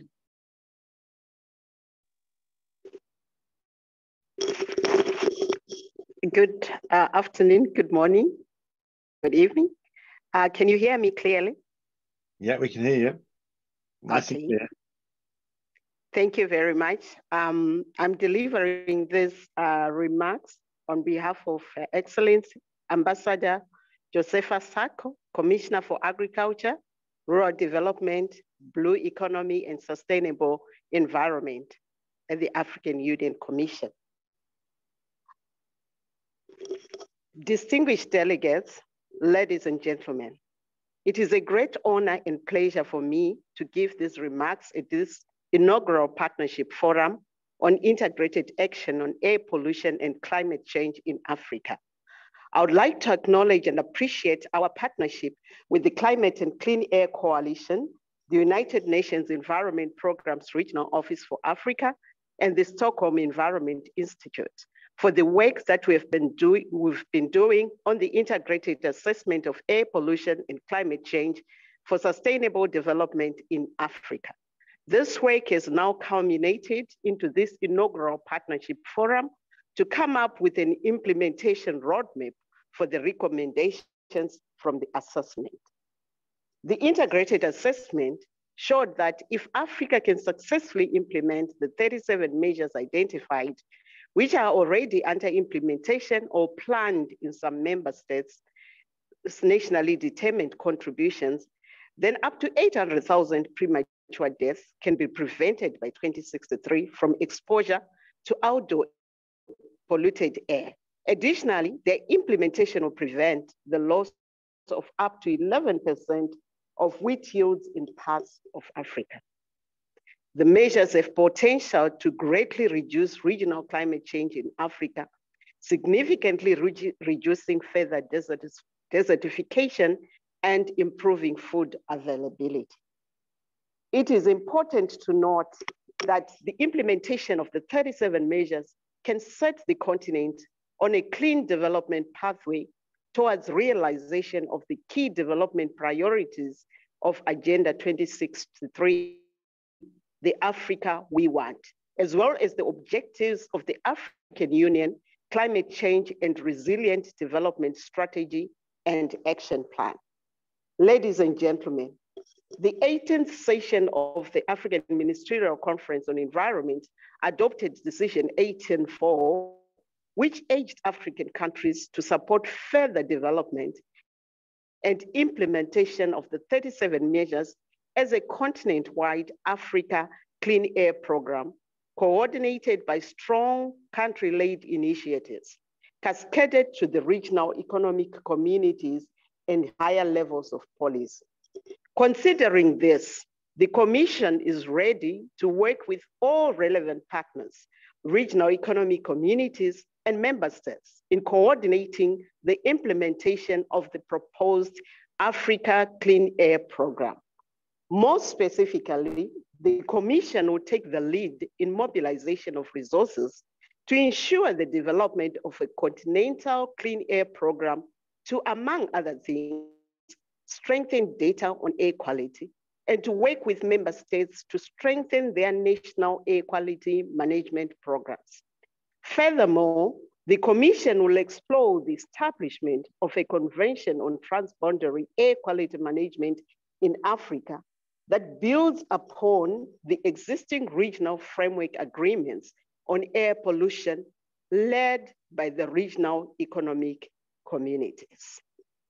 And finally, I just want to thank you all for attending this inaugural partnership forum and look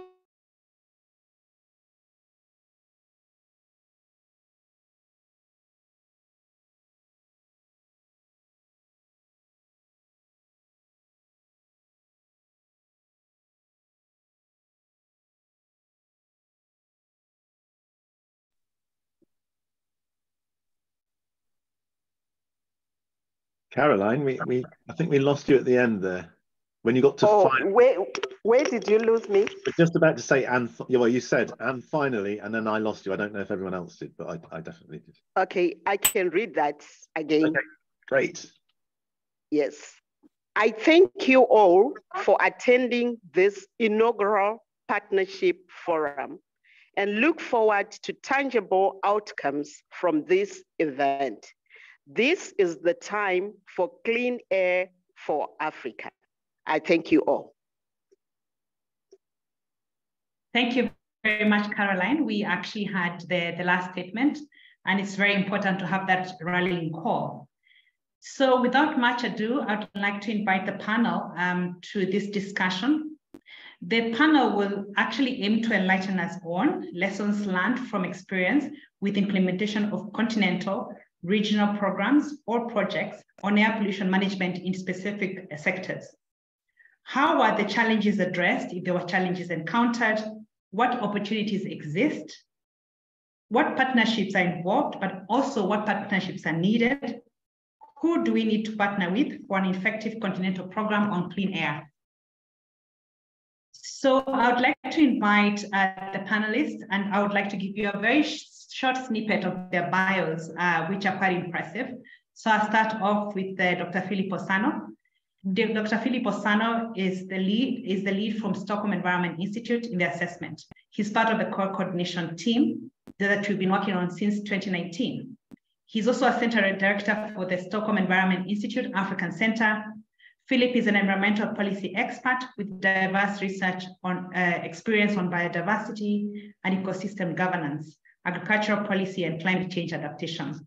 And then we also have online, I noted that we have Dr. Alfonso Samarin. He's from the African Development Bank, who is also a partner for the assessment. He is a regional principal officer at the African Development Bank. He leads the bank's work on climate change and green growth in 13 countries in the bank region. He supports countries on access to climate finance for implementing climate actions. And then I would also like to invite Victor Nthusi. Victor Nthusi is a research fellow at the Health Effects Institute. Victor has an MSc in environmental chemistry and has over 8 years experience in supporting programs in the implementation of the Global Air Quality Program at UNEP, Economy Division, as well as the Science Division. He has also worked to support implementation of air quality monitoring activities aimed at evaluating related health impacts. So I'll ask each panelist a question to guide the discussion. Please feel free to post questions on the chat, which we'll refer to. Each speaker will have 5 minutes to respond to the question, and then we'll open the floor for discussions. Your comments, interventions should be directed by the overarching aim of this session. That is, building a roadmap to guide African Union Commission and partners in the coordination of the program, Clean Air for Africa. We are standing by to document expressions of interest to lead, champion, support, or partner. So I'd like to start off with Dr. Philip Osano. Philip, SEI Africa supports partnerships working with multiple key stakeholders to address major environmental challenges in energy and climate change in East, Southern, Western African regions. SEI has been instrumental in undertaking the assessment of which has generated 37 measures across 5 sectors. What could be the ideal partnership arrangement for an African-wide program on air pollution and climate change? Please proceed, Philip. Thank you.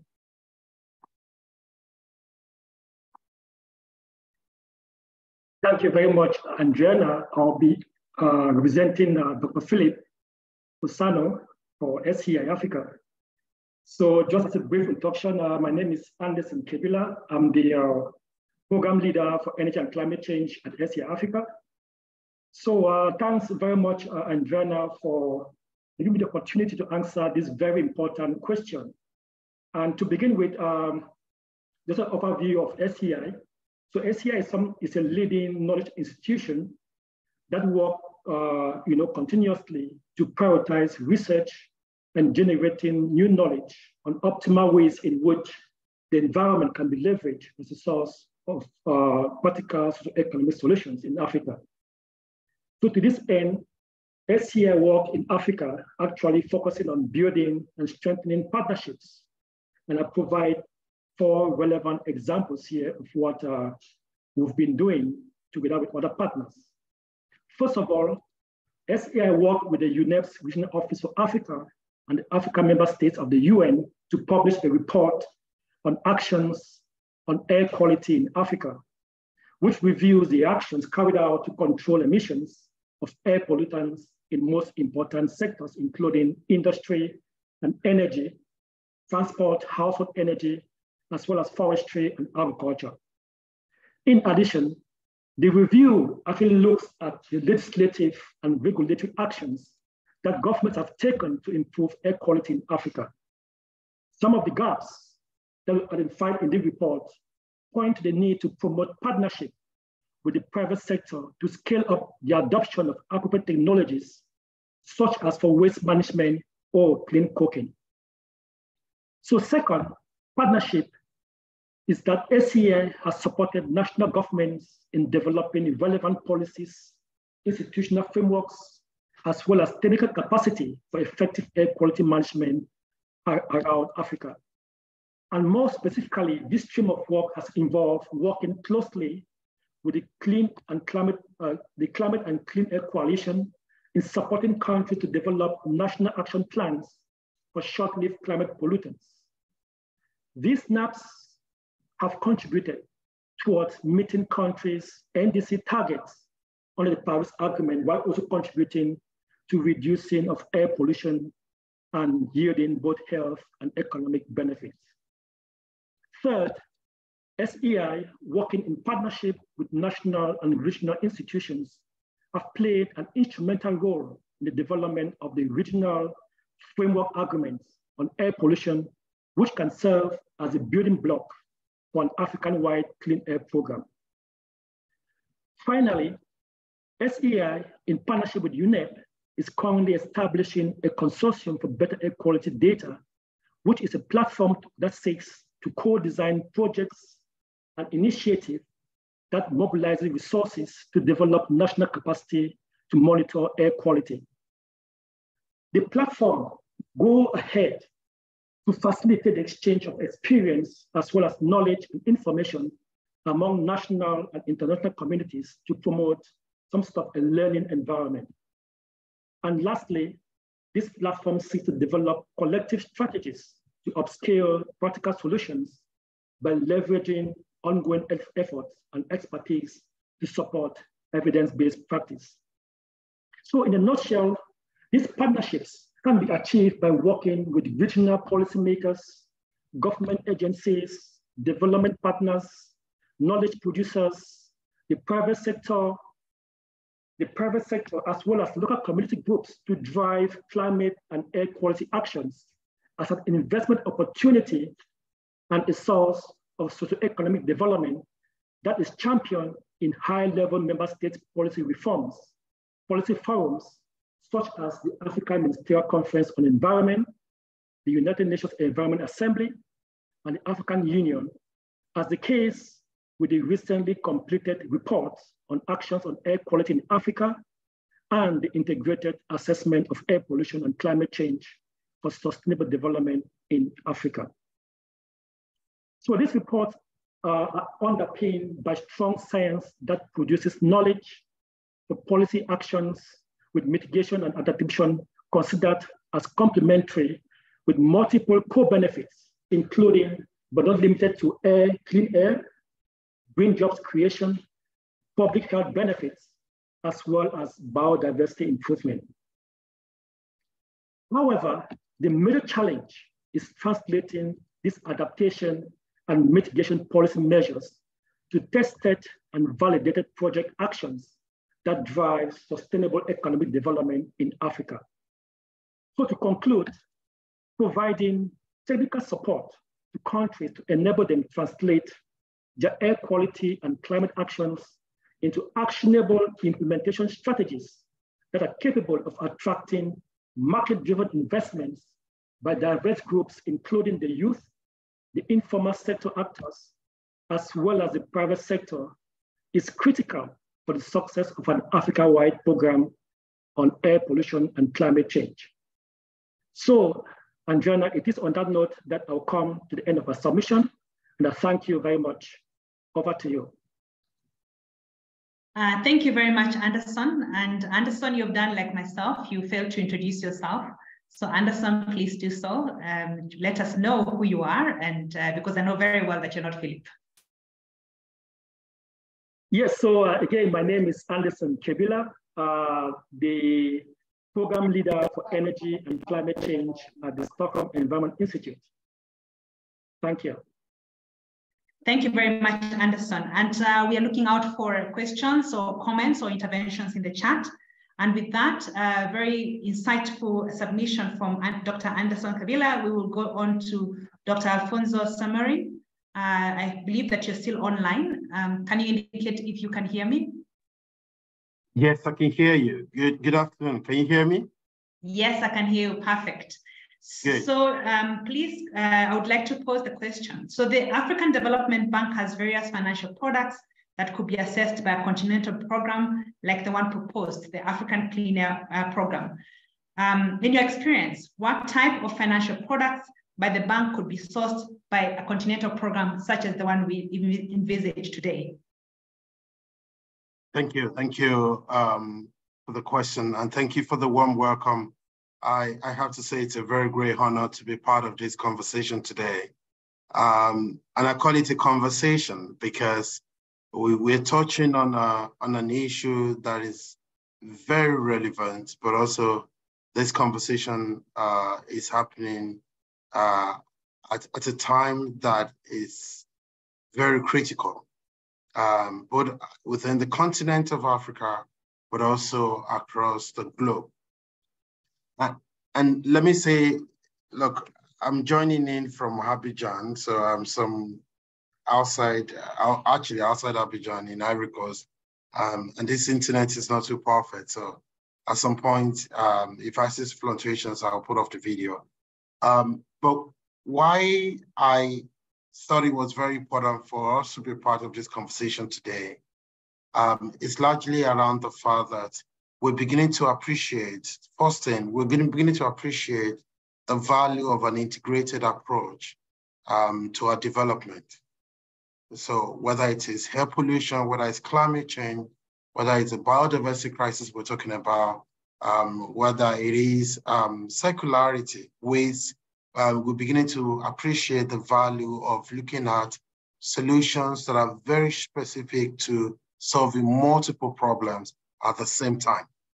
And that said, it means also that when we begin to look at financial innovations, we're not looking at innovation for one at the expense of the other. The approach helps us to be able to also make sure that we galvanize enough financial resources. So at the African Development Bank, we don't have a standalone air pollution type of project. But within the bank's safeguard, both environment, social, and climate safeguard system, which is embedded in every development project that we engage in, we have air pollution integrated in that. And I think this is very, very important to be able to appreciate the fact that the development work of today requires that we just don't follow the approach of do no harm. We also look at how we can use development finance to be able to improve our engagement in certain key areas that may not necessarily stand on their own in terms of their own financial structure. So, and it's the same with the climate change as well. I see the link here, because at the bank, we don't have a climate change project. what we have is climate-informed development projects. So in the same vein, we don't have a standalone biodiversity project. We have a development project that integrates biodiversity and the rights in that. So establishing that is very important, because then, so as we move development finance and ultimately use that development finance to leverage green or climate finance, we're able to do multiple things at the same time, and we're able to achieve multiple outcomes. So embedding that in an integrated approach is the starting point. That is the enabling environment for the development finance or whatever form of finance within our care to channel or to flow in that direction. That is the first point that is very critical. The second point, again, is we're learning by doing. And I like to put it in a way that in the past, we've been able to focus some of our investment in a way that if there was a major air pollution as part of the operations, we would say no to those kind of investment. But that was not enough. It was also important to help this investment to see how do you create abatement mechanisms, and how do we create resources for that? So if the cost of that abatement or that control measures will be a little bit higher than normal cost of the investment, then we're able to have us to dip our hands into different pockets of resources that we have, such as mostly grant resources, or even providing technical assistance, or extremely concessional funds in order to be able to address that. So the opportunity to address those measures have been a driving force in expanding the financial product that we have in order to reach that. But again, like I said, it's learning by doing. So it's not completely saying no to something. It's about giving them the option, let's say, including incentives in terms of capital in order for them to be able to integrate those control measures or those mitigation measures, as we call them. The third point is still linked to finance, is what I consider to be very important. In this work that we do, we've also learned that sometimes you have to fly as you're building the plane. You have to fly as you're building the plane. So you will never get everything that you need. So the technology for assessment are improving, and we're very happy to have partners like SCI and others here who are very much pushing the boundaries of the technologies for assessment. We are also able to do our work differently by using a lot more of expertise that may not necessarily be available within the bank, but available within our partner institutions. And by building that together, we keep making steps forward as we continue to build that partnership that is needed. Let me finally say this. What the bank does is to recognize that as you move towards that financing mechanisms, you will need to spend some upfront capital in doing things that may be very boring. I use them mundane things, and such as things like investing in enabling environment, policy framework, or even capacity development. And most times, most investors may not see the value of that. So you need development finance, you need MDBs like ours to be able to put capital on the table, a very patient capital that may be seeing results decades down the line, but you're able to provide those technical assistance, in some cases, provide grant resources for government to be able to build the policy framework needed, in some cases support the research work in universities and research centers in order to improve on technologies, but also to support the adoption of those technologies. When we talk about financial products, we often don't talk about that. We just talk about what billions of dollars on the table.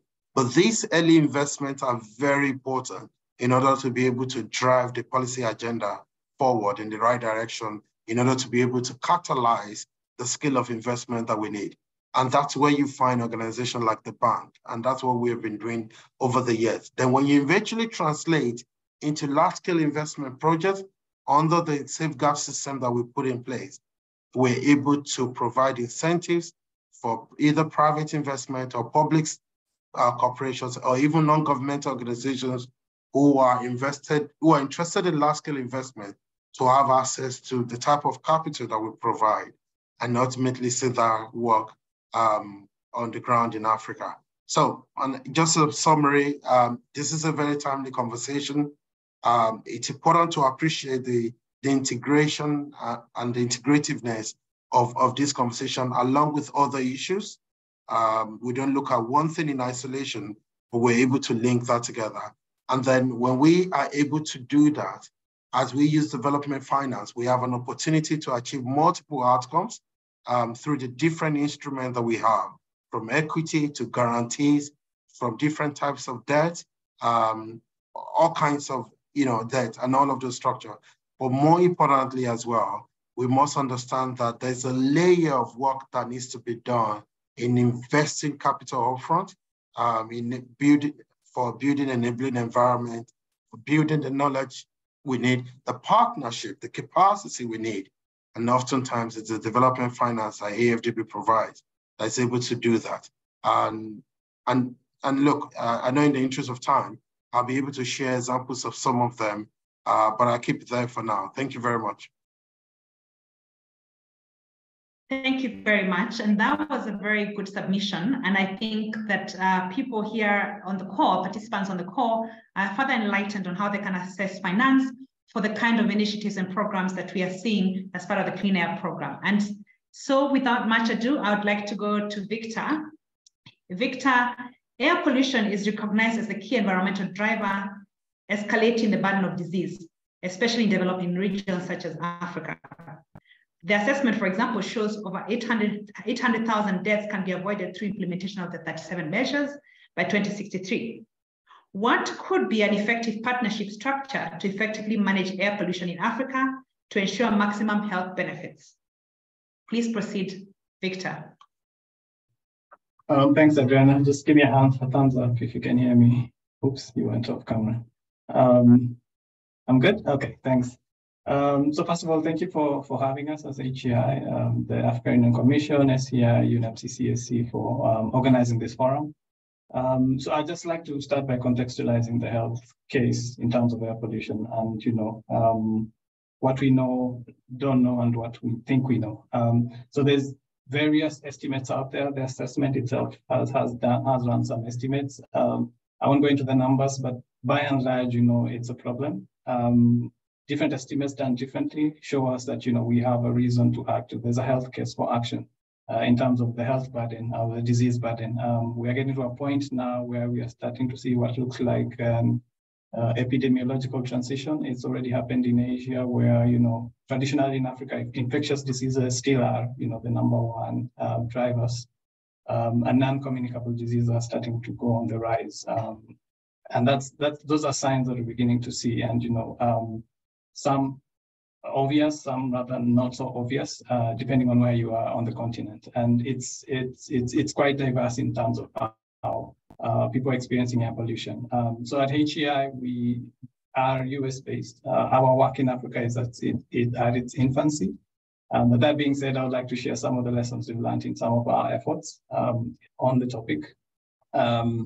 We sort of do targeted science and strategic communication on that in terms of just diluting the top-heavy epi studies and all these kinds of things in ways and forms that are easily understandable, and you can have a conversation around that as journalists, as citizens, as hardcore scientists, etc.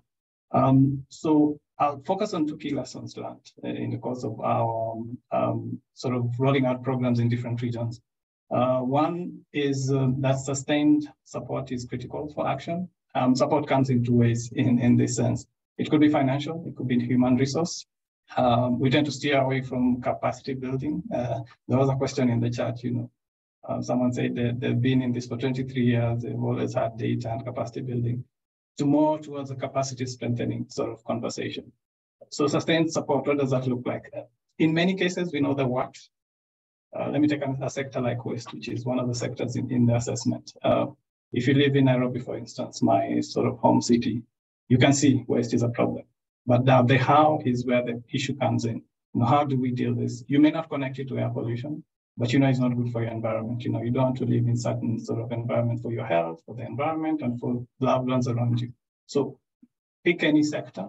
You know, the what is in many cases known what we need to do. The how is where the problem now comes in terms of human capacity, financial, and things like that. So one of the lessons we've seen, you know, sustained support in that sense is critical for action and long-lasting action. The second point is subject for, you know, a longer conversation, but I'll say it anyway. So it is important for us to, you know, have different thematic areas on the table. We are sort of, someone said in one forum, we are trained in silos, we get to practice in silos. If you think of your training sort of academically and whatnot, you know, you're trained as an engineer, you get out and you practice as an engineer. At the scale of problem we are looking at, as air pollution as it is, we need, you know, multi-sectoral, multifaceted sort of a response, which is what the assessment also is telling us. So this is one of the other things we've seen in the different geographies where we've sort of had the pleasure of, you know, rolling out different programs. In terms of, you know, what we would suggest, you know, as possible, what a partnership would look like. In our experience, I'd say there's different scales to the problem. So if you're looking at, you know, this as a transboundary issue, the issue of a continental air quality frameworks comes into play. You may want to do something at that scale. If you're looking at this more at a more localized scale, maybe a sub-regional kind of community of practice or arrangement may work.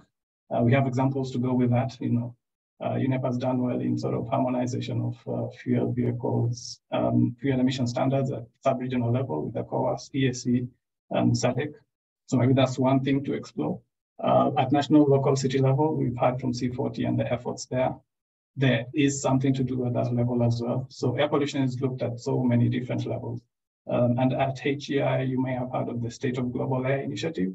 We have a platform that sort of provides some level of data to start a conversation at all these different regional, sub-regional, national scale. And now we've recently done one at city scale as well, looking at NO2, nitrogen dioxide as a pollutant.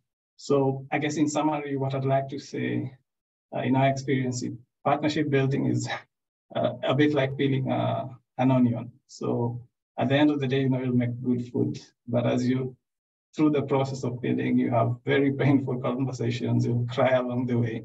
But as long as you have your target in mind, it's worthwhile. And, you know, we're happy to be part of this conversation at this stage. So I'll end there. Thank you so much. Thank you very much for that submission, Victor. And I forever hold that vision in my head. Partnership building is like peeling an onion. It is painful, you may cry, but in the end, you will have food. So with that, I would like to invite either Alice or Kevin to flag any comments that are in the chat that need to be addressed, either generally by this community or the panelists. Can you see any comments addressed to either Victor, to Funzo, or to Anderson? There's one comment coming in from Aminata about tackling air pollution is indeed a priority for African countries due to health impact and the economy losses. Lack of data needs to be addressed, but also poor regulations is a big issue. And they're saying that, for example, ECOWAS guidelines on fuel and vehicle emissions should go forward and be implemented in locally by countries. And that's something that, you know, that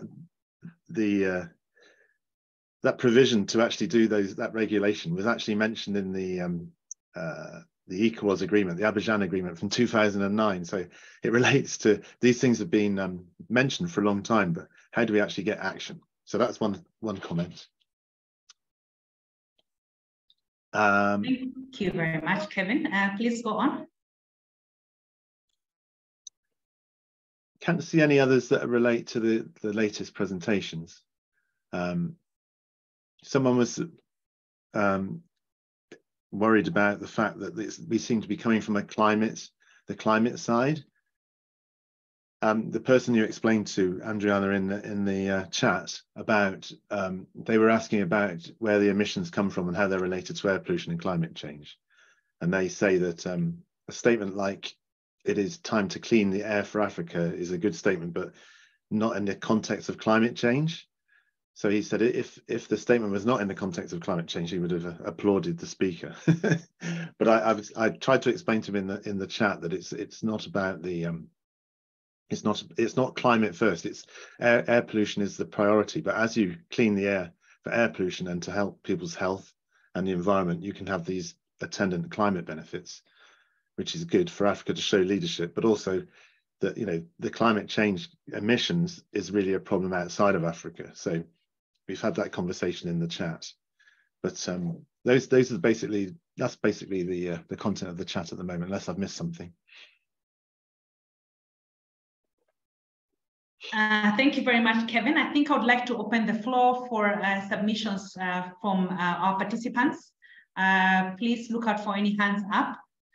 And as we wait for hands up, I would like to reiterate what the panelists put forward from the very beginning from Anderson, of the work for Stockholm Environment Institute with multilateral institutions, partnerships with national governments, but also sub-national governments in planning, in submission of NDCs, data underpinning that, information underpinning that, as well as the regional frameworks, and a call to upscale these solutions. And the challenges might be in translating policy to action. We've had that many times, and looking at technical support, but also the critical mention of youth and the informal sector that was also mentioned by Dr. Richard Munang. Are there any hands up? Kevin?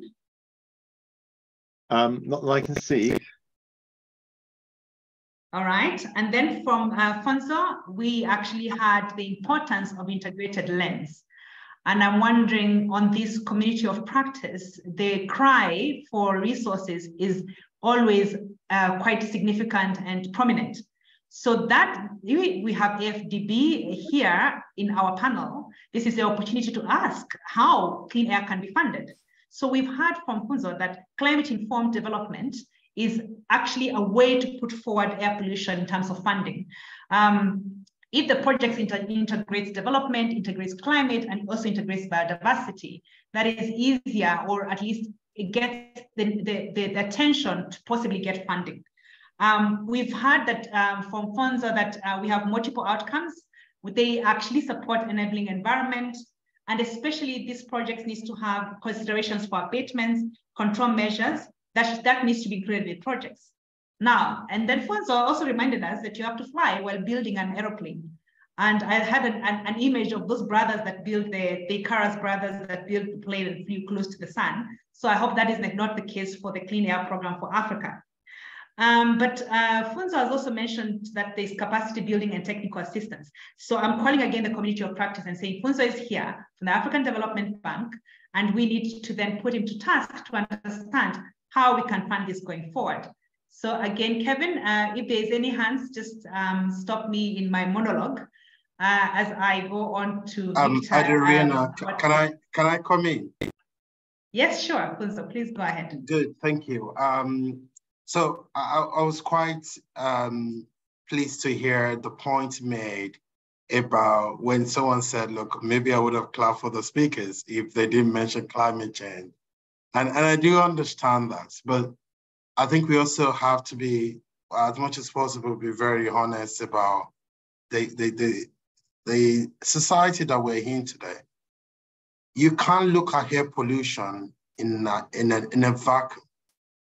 Because even if you remove climate change, you can look at air pollution through the lens of the fast urbanizing state of the African continent.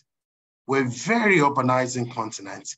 And actually the truth is, our population is going to double by 2050. 80% of that population increase is going to happen in cities. So if today's cities already have a high level of pollution, you can expect what tomorrow's cities are going to look like. So even if you don't mention climate change at all, you can talk about air pollution within the notion of urbanization. So, and I think it's very important to be able to do that. And it's the same way you're going to expect the finance, that you're not just going to say, I have an air pollution reduction project. What is the goal of that? What is it leading to? What development outcome are you going to be able to tie to that? Now, the advantage that we have is that there's a global momentum on climate change. To be honest, we wish we could have as much momentum on almost everything, including poverty, including biodiversity loss, including desertification. But the smart thing to do is, if you have a dominant idea globally that is generating the level of momentum, interest, knowledge, like we've seen in climate change, there's an opportunity to create integrative models and frame issues in an integrative way as opposed to an individual way. That's a point I wanted to make. Thank you. Thank you very much, Funso. And as you were speaking, I was seeing the chat coming up with the comments. So I would like to ask the person, I think Philip put that comment. Would you like to speak to that and then ask the question or the comment? So yes, thank you, Andriana. Can you hear me? Yeah, I just wanted, I think there are two innovative facilities that are being, or at least operational at the bank. One is the methane fund, and the other one is the Green Mobility Facility for Africa, which I know is already providing about $1 million worth of fund to promote e-mobility, e-car schemes in Rwanda and Kenya. And I think we would like to hear from Funso how these are operating and what are the opportunity for scaling this up. Good, thank you, Philip. Very good points as well.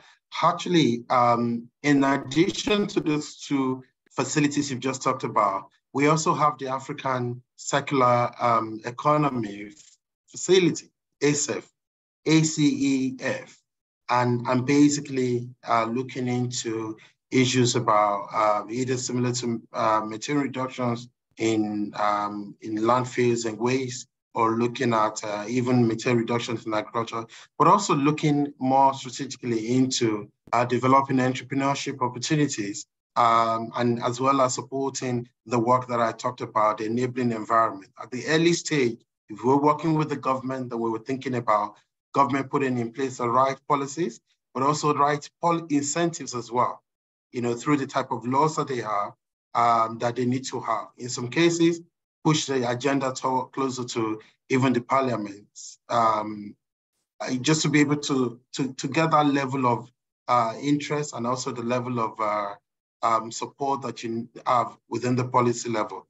But within research or within advocacy level, or within even entrepreneurship or investment level, some of these facilities that you have, including like the Green Mobility Facility, they're able to help you have that capital that help you to manage the risk, or for investors, for most of you who understand investment, there's a landscape of value of debt, and a grant capital of about $1 million can help you reach proof of concept, can help you reach new market opportunities, and the bank provides those resources. Now, I'm the first to acknowledge that it's not enough. I mean, when you compare that to the need on the continent, but it's a starting point. And what I find to be sustainable in the long run, it's, look, you have to be able to create linkages. I can't say that enough. But I'll be happy to pass some links about these facilities to the organizers so that it doesn't end here. We can continue to provide information within this community of practice. Thank you. Thank you very much, Funso, and I'm happy to see these comments coming through. And I think there was another comment that I might have missed. Right, is there a comment that I've missed, Kevin? Yeah, sorry, I was trying to get to my mute button. Yes, there is, and it was from, let me just scroll up, from Jerry. So Jerry, do you want to take the floor to to give your comment to Afonso. Thanks, Kevin. So I'm just interested to hear a little bit from Funzo in terms of follow-up mechanisms for environmental safeguards in the projects that are funded by the bank. Usually, you know, in the proposals and in the pitches by the respective governments and other players, I mean, there'll be very beautiful safeguards written into these documents and perhaps as preconditions for funding. But what sort of follow-up mechanisms would there be in place to ensure that what they say they will do is actually what they do, and particularly with respect to abatement of air pollution? Thank you. Thank you very much. Very good question. And look, it's actually important to emphasize that if anyone has ever seen any of the environmental and social impact assessment of any project implemented by the bank, infrastructure-wise mostly, you will see the level of extensive work that we do on impact air pollution. Now, we don't do this as individual. It's a prerequisite for the client, the borrowing client, to be able to do that. Now, and no, Jerry, you may say, well, they can put anything in there. You know, what mechanisms do you have to verify if it's true or not, or if it was work well done or not? And look, this is Africa, you know. But the truth about it is that what we do is we have a disclosure policy where beyond sending some of this report to experts within the country or in some for review, whatever is produced there, project, Jerry, we're interested to know that it must be disclosed for a period of 120 days. Look, we're losing time. We're very impatient when it comes to we want things on the ground. We want the projects to happen, but at the same time, you want to do it in a way that you don't compromise on the safeguards, particularly when it touches on the environment, issues of health, issues of labor, and the like. So what we do is that we put that out there. And if you've got a very strong civil society in the country, they are usually the first to flag a number of things to say, look, this is not correct, or this is right, or even an international organization that is interested in making sure that that project does not compromise on some standards, and we get that, and we actually have. And I'm talking about the mechanism now. We have a separate body within the bank, independent body, that makes sure that they deal with that. And we have had projects being cancelled. We have had projects going through a long delay because they needed to satisfy a number of things, particularly those environmental related covenants and treaties that we are signatories to. We don't compromise on that. And we do have an institutional framework in getting that done. So now what that means for you, Jerry, is feel free to raise or to flag any project that they cooked up numbers on air pollution. And we will be very happy to take that forward. No, look, it's very important because the development part of it is that you're able to create a platform for everyone to be part of it. From the research body, to the civil society, to the communities who are going to be beneficiaries of that. And look, and if it gets to a point where projects need to be cancelled, they will be cancelled. Thank you very much, Funzo. I see you, Godwin, and I think this is the last question we'll take before closing this very insightful session. Godwin, please go ahead. Thank you, Andriana. Mine is just a follow-up question and still directed to Funzo. And I think if I got Jerry clearly, what was asking is the follow-up mechanism. Before the projects are funded, they do the EIR and it's funded.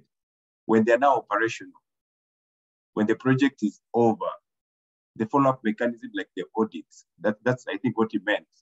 What are the structures that ADB has followed? Was issues to do with the air quality, there's some measurements that are supposed to be taken during construction. So after construction has been done, and they're done with that. So during operation time, what are the follow-up mechanisms? Because they present that in the EI report. So what about the follow-up mechanism? Do you have something for ADB along those lines? Okay, I was hoping your question, Godwin, was going to be for other speakers. But okay, thank you. Thank you for bringing my attention to that. Look, every project is owned by the client and the beneficiaries of the project. It's not owned by the bank funding the project. It's very important. It may be financed by the project, but it's not owned by the project. It's not owned by the bank.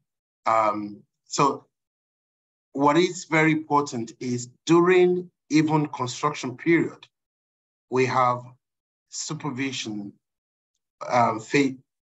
visit, we have supervision review. And actually in some cases, depending on the complexity of the project, you could have them up to 3-4 times in a year. And think about that for a period of 5 years. Now, you've done a lot of work to get it approved. Even after approval, you don't hands off. A lot of those things, because what you do is that once you have an approval, there's a legal document the bank will sign with the country on that loan or that investment. That legal contract also has environmental covenants. And it's an agreement that these following things must be done, whether it's tree planting, whether it's continuous safeguard implementation, all of them. And when they are done, when the project is finally completed, the project becomes an asset of the country. So it's very important that usually once you have helped the country, and not a conditionality, but rather working together with the country to build and to put this infrastructure as well as following the safeguard system in place, it becomes something part of it. For the continuity, because there are some of the agreements that are, take for instance, a road project. Some of the agreements have elements of operation and maintenance. So every 6 months, you must do certain things. It's part of the agreement and the covenant that must be respected. I'm sorry if you're expecting me to say, look, we can say, we're going to pull out a big whip and say, look, give us back our money. No, not at all. And I think it's very important to situate the conversation around air pollution, around partnership. It's going to be partnership. And partnership, mutual support. We recognize your strength, we recognize your weakness. We see where do we work together. How do we leverage on our strengths and the strength of our other partners, like some of you here, to support the work of the government so that it becomes something that is internally owned by them.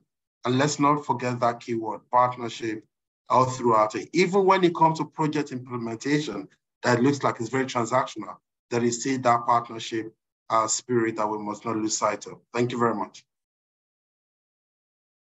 Thank you very much, Fuso. And I do not want to finish this panel without acknowledging all of you and saying thank you for being in this panel and giving us your interventions. And I would like to put it to you that if you are a participant in this meeting, you should take note as you are trying to put that project together, request for financing, that Stockholm Environment Institute stands by to provide that very critical bridging between science and policy, but obviously HEI as well, represented by Victor here, also stands in place to ensure that you consider the health impacts that that project could have in putting that integrated lens that we've talked about. But at the end of this session, and I would like to take this back to Alice. And before I do so, I would like to introduce myself. My name is Andriana Mbandi. I'm with the United Nations Framework for Climate Change Convention, High-Level Climate Champions. And the High-Level Climate Champions critically put state and non-state actors. And in that program, I lead and support on waste, particularly to eliminate open waste burning in Africa and elsewhere. So thank you very much. And over to you, Alice.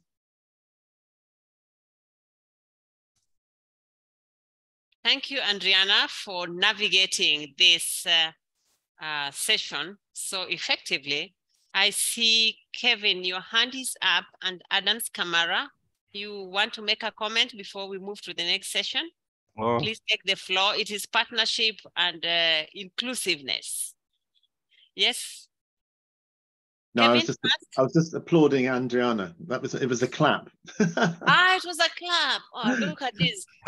Sorry for misinterpretation of emojis. You see, this nonverbal communication can also be a little bit tricky. Now, friends, colleagues, forum participants, you will agree with me that during this forum, which we have held today, we have actually established, most although we already knew, that air pollution and climate change are a nexus challenge and a threat to human health, the environment, and the attainment of Agenda 2063, which is the Africa we want, our NDC targets, the Paris targets, and the Agenda 2030. But more specifically for a continent like Africa that is rapidly urbanizing and has got multiple development challenges, like Funso has actually highlighted to us a few seconds ago. We do not have the luxury of time for inaction on air pollution and climate change. Now, during this inaugural partnership forum, we have shared knowledge and experience from continental organizations. I mean, C4 Cities, African Development Bank, Stockholm Environment Institute. Don't take offense if I don't mention you. You are all here, and all of you who are on this platform. We have learned a lot, and a number of lessons which I have captured during the conversation are that we have shared experiences which will enable the team that has been working on this assessment to craft a roadmap for action to develop the Africa Clean Air Program under the leadership of the African Union. We have received commitments from leaders of institutions and organizations that were in the partnership for the undertaking of the assessment. That is the African Union Commission, the African Ministerial Conference on Environment, Stockholm Environment Institute, Climate and Clean Air Coalition, the regional UNEP Regional Office for Africa, all the economic communities of Africa, many of the authors, co-authors, leaders, and co-chairs of the process who are on board. We have committed. Kindly mute if you're not Alice Kaudi at the moment. He's muted. So the leadership of these partners have committed to continue support towards the implementation of the 37 measures across the 5 areas. And I do think we recall the 5 areas being agriculture, waste, transport, indoor air pollution, health, and so on. We have identified gaps that have previously impeded progress in terms of having clean air in Africa. And one is science policy action disconnect, whereby we find that we have high-level policy decisions at the ministerial level, but we do not take them to the ground level. And I think drawing lessons from Kenya SLCP with advocacy, and even also the comments by Afonso that we need to ensure we reach out to the beneficiaries through the safeguard mechanisms of the bank, points to the need for us to close this gap.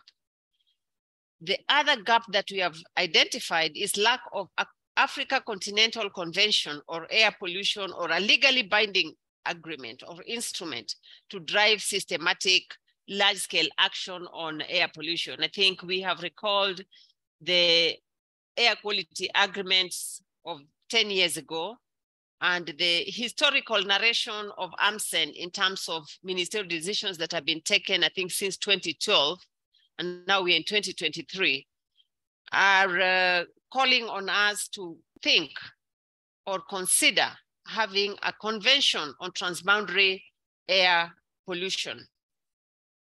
Number 3, as a gap, is that we have weak proper articulation of a case for enabling catalytic financing of investment readiness on integrated air pollution and development. And this came out from the presentation from the bank. And there was a highlight that we can start by ensuring that we properly articulate the case for air pollution and climate change by linking them to development benefits. For example, addressing poverty, eradicating poverty, preventing biodiversity loss, and also capturing a global commitment, for example, on climate action and articulating it down to the ground level should be one of the things we do, so that we are able to capture finance from the level of grants for inception and investment readiness, and transitioning from grants to bigger pots of money through equity, guarantees of risks, debt financing, and other financial products. We had a critique of ourselves in terms of always citing the gap of the need for capacity building, but we said we still need to focus on capacity development, phrasing it in a way to say that where we identify a gap of knowledge, technology, we can be able to still undertake the capacity development. Finally, and that is the number 5 outcome, we have reaffirmed that partnerships that are integrated through transdisciplinary community of practice are needed in Africa. And this should be based on what is already in place. We can strengthen the existing communities of practice so that we are able to move forward in taking action on air pollution and climate change in an integrated manner. However, we are also reminded that creating such community of practice, we should be ready to peel the onion. That is, we can feel pain initially, but finally we will be very successful because it is only through partnerships that we can be able to pool resources, whether financial, technology, knowledge, or other enablers like policy to move forward.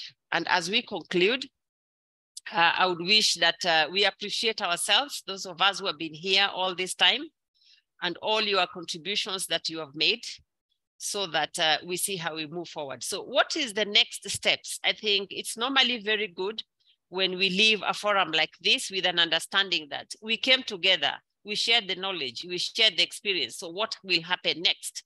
We are going to package all the knowledge and experience that you have shared with us today into a roadmap that will support the African Union in terms of developing the Africa Clean Air Program.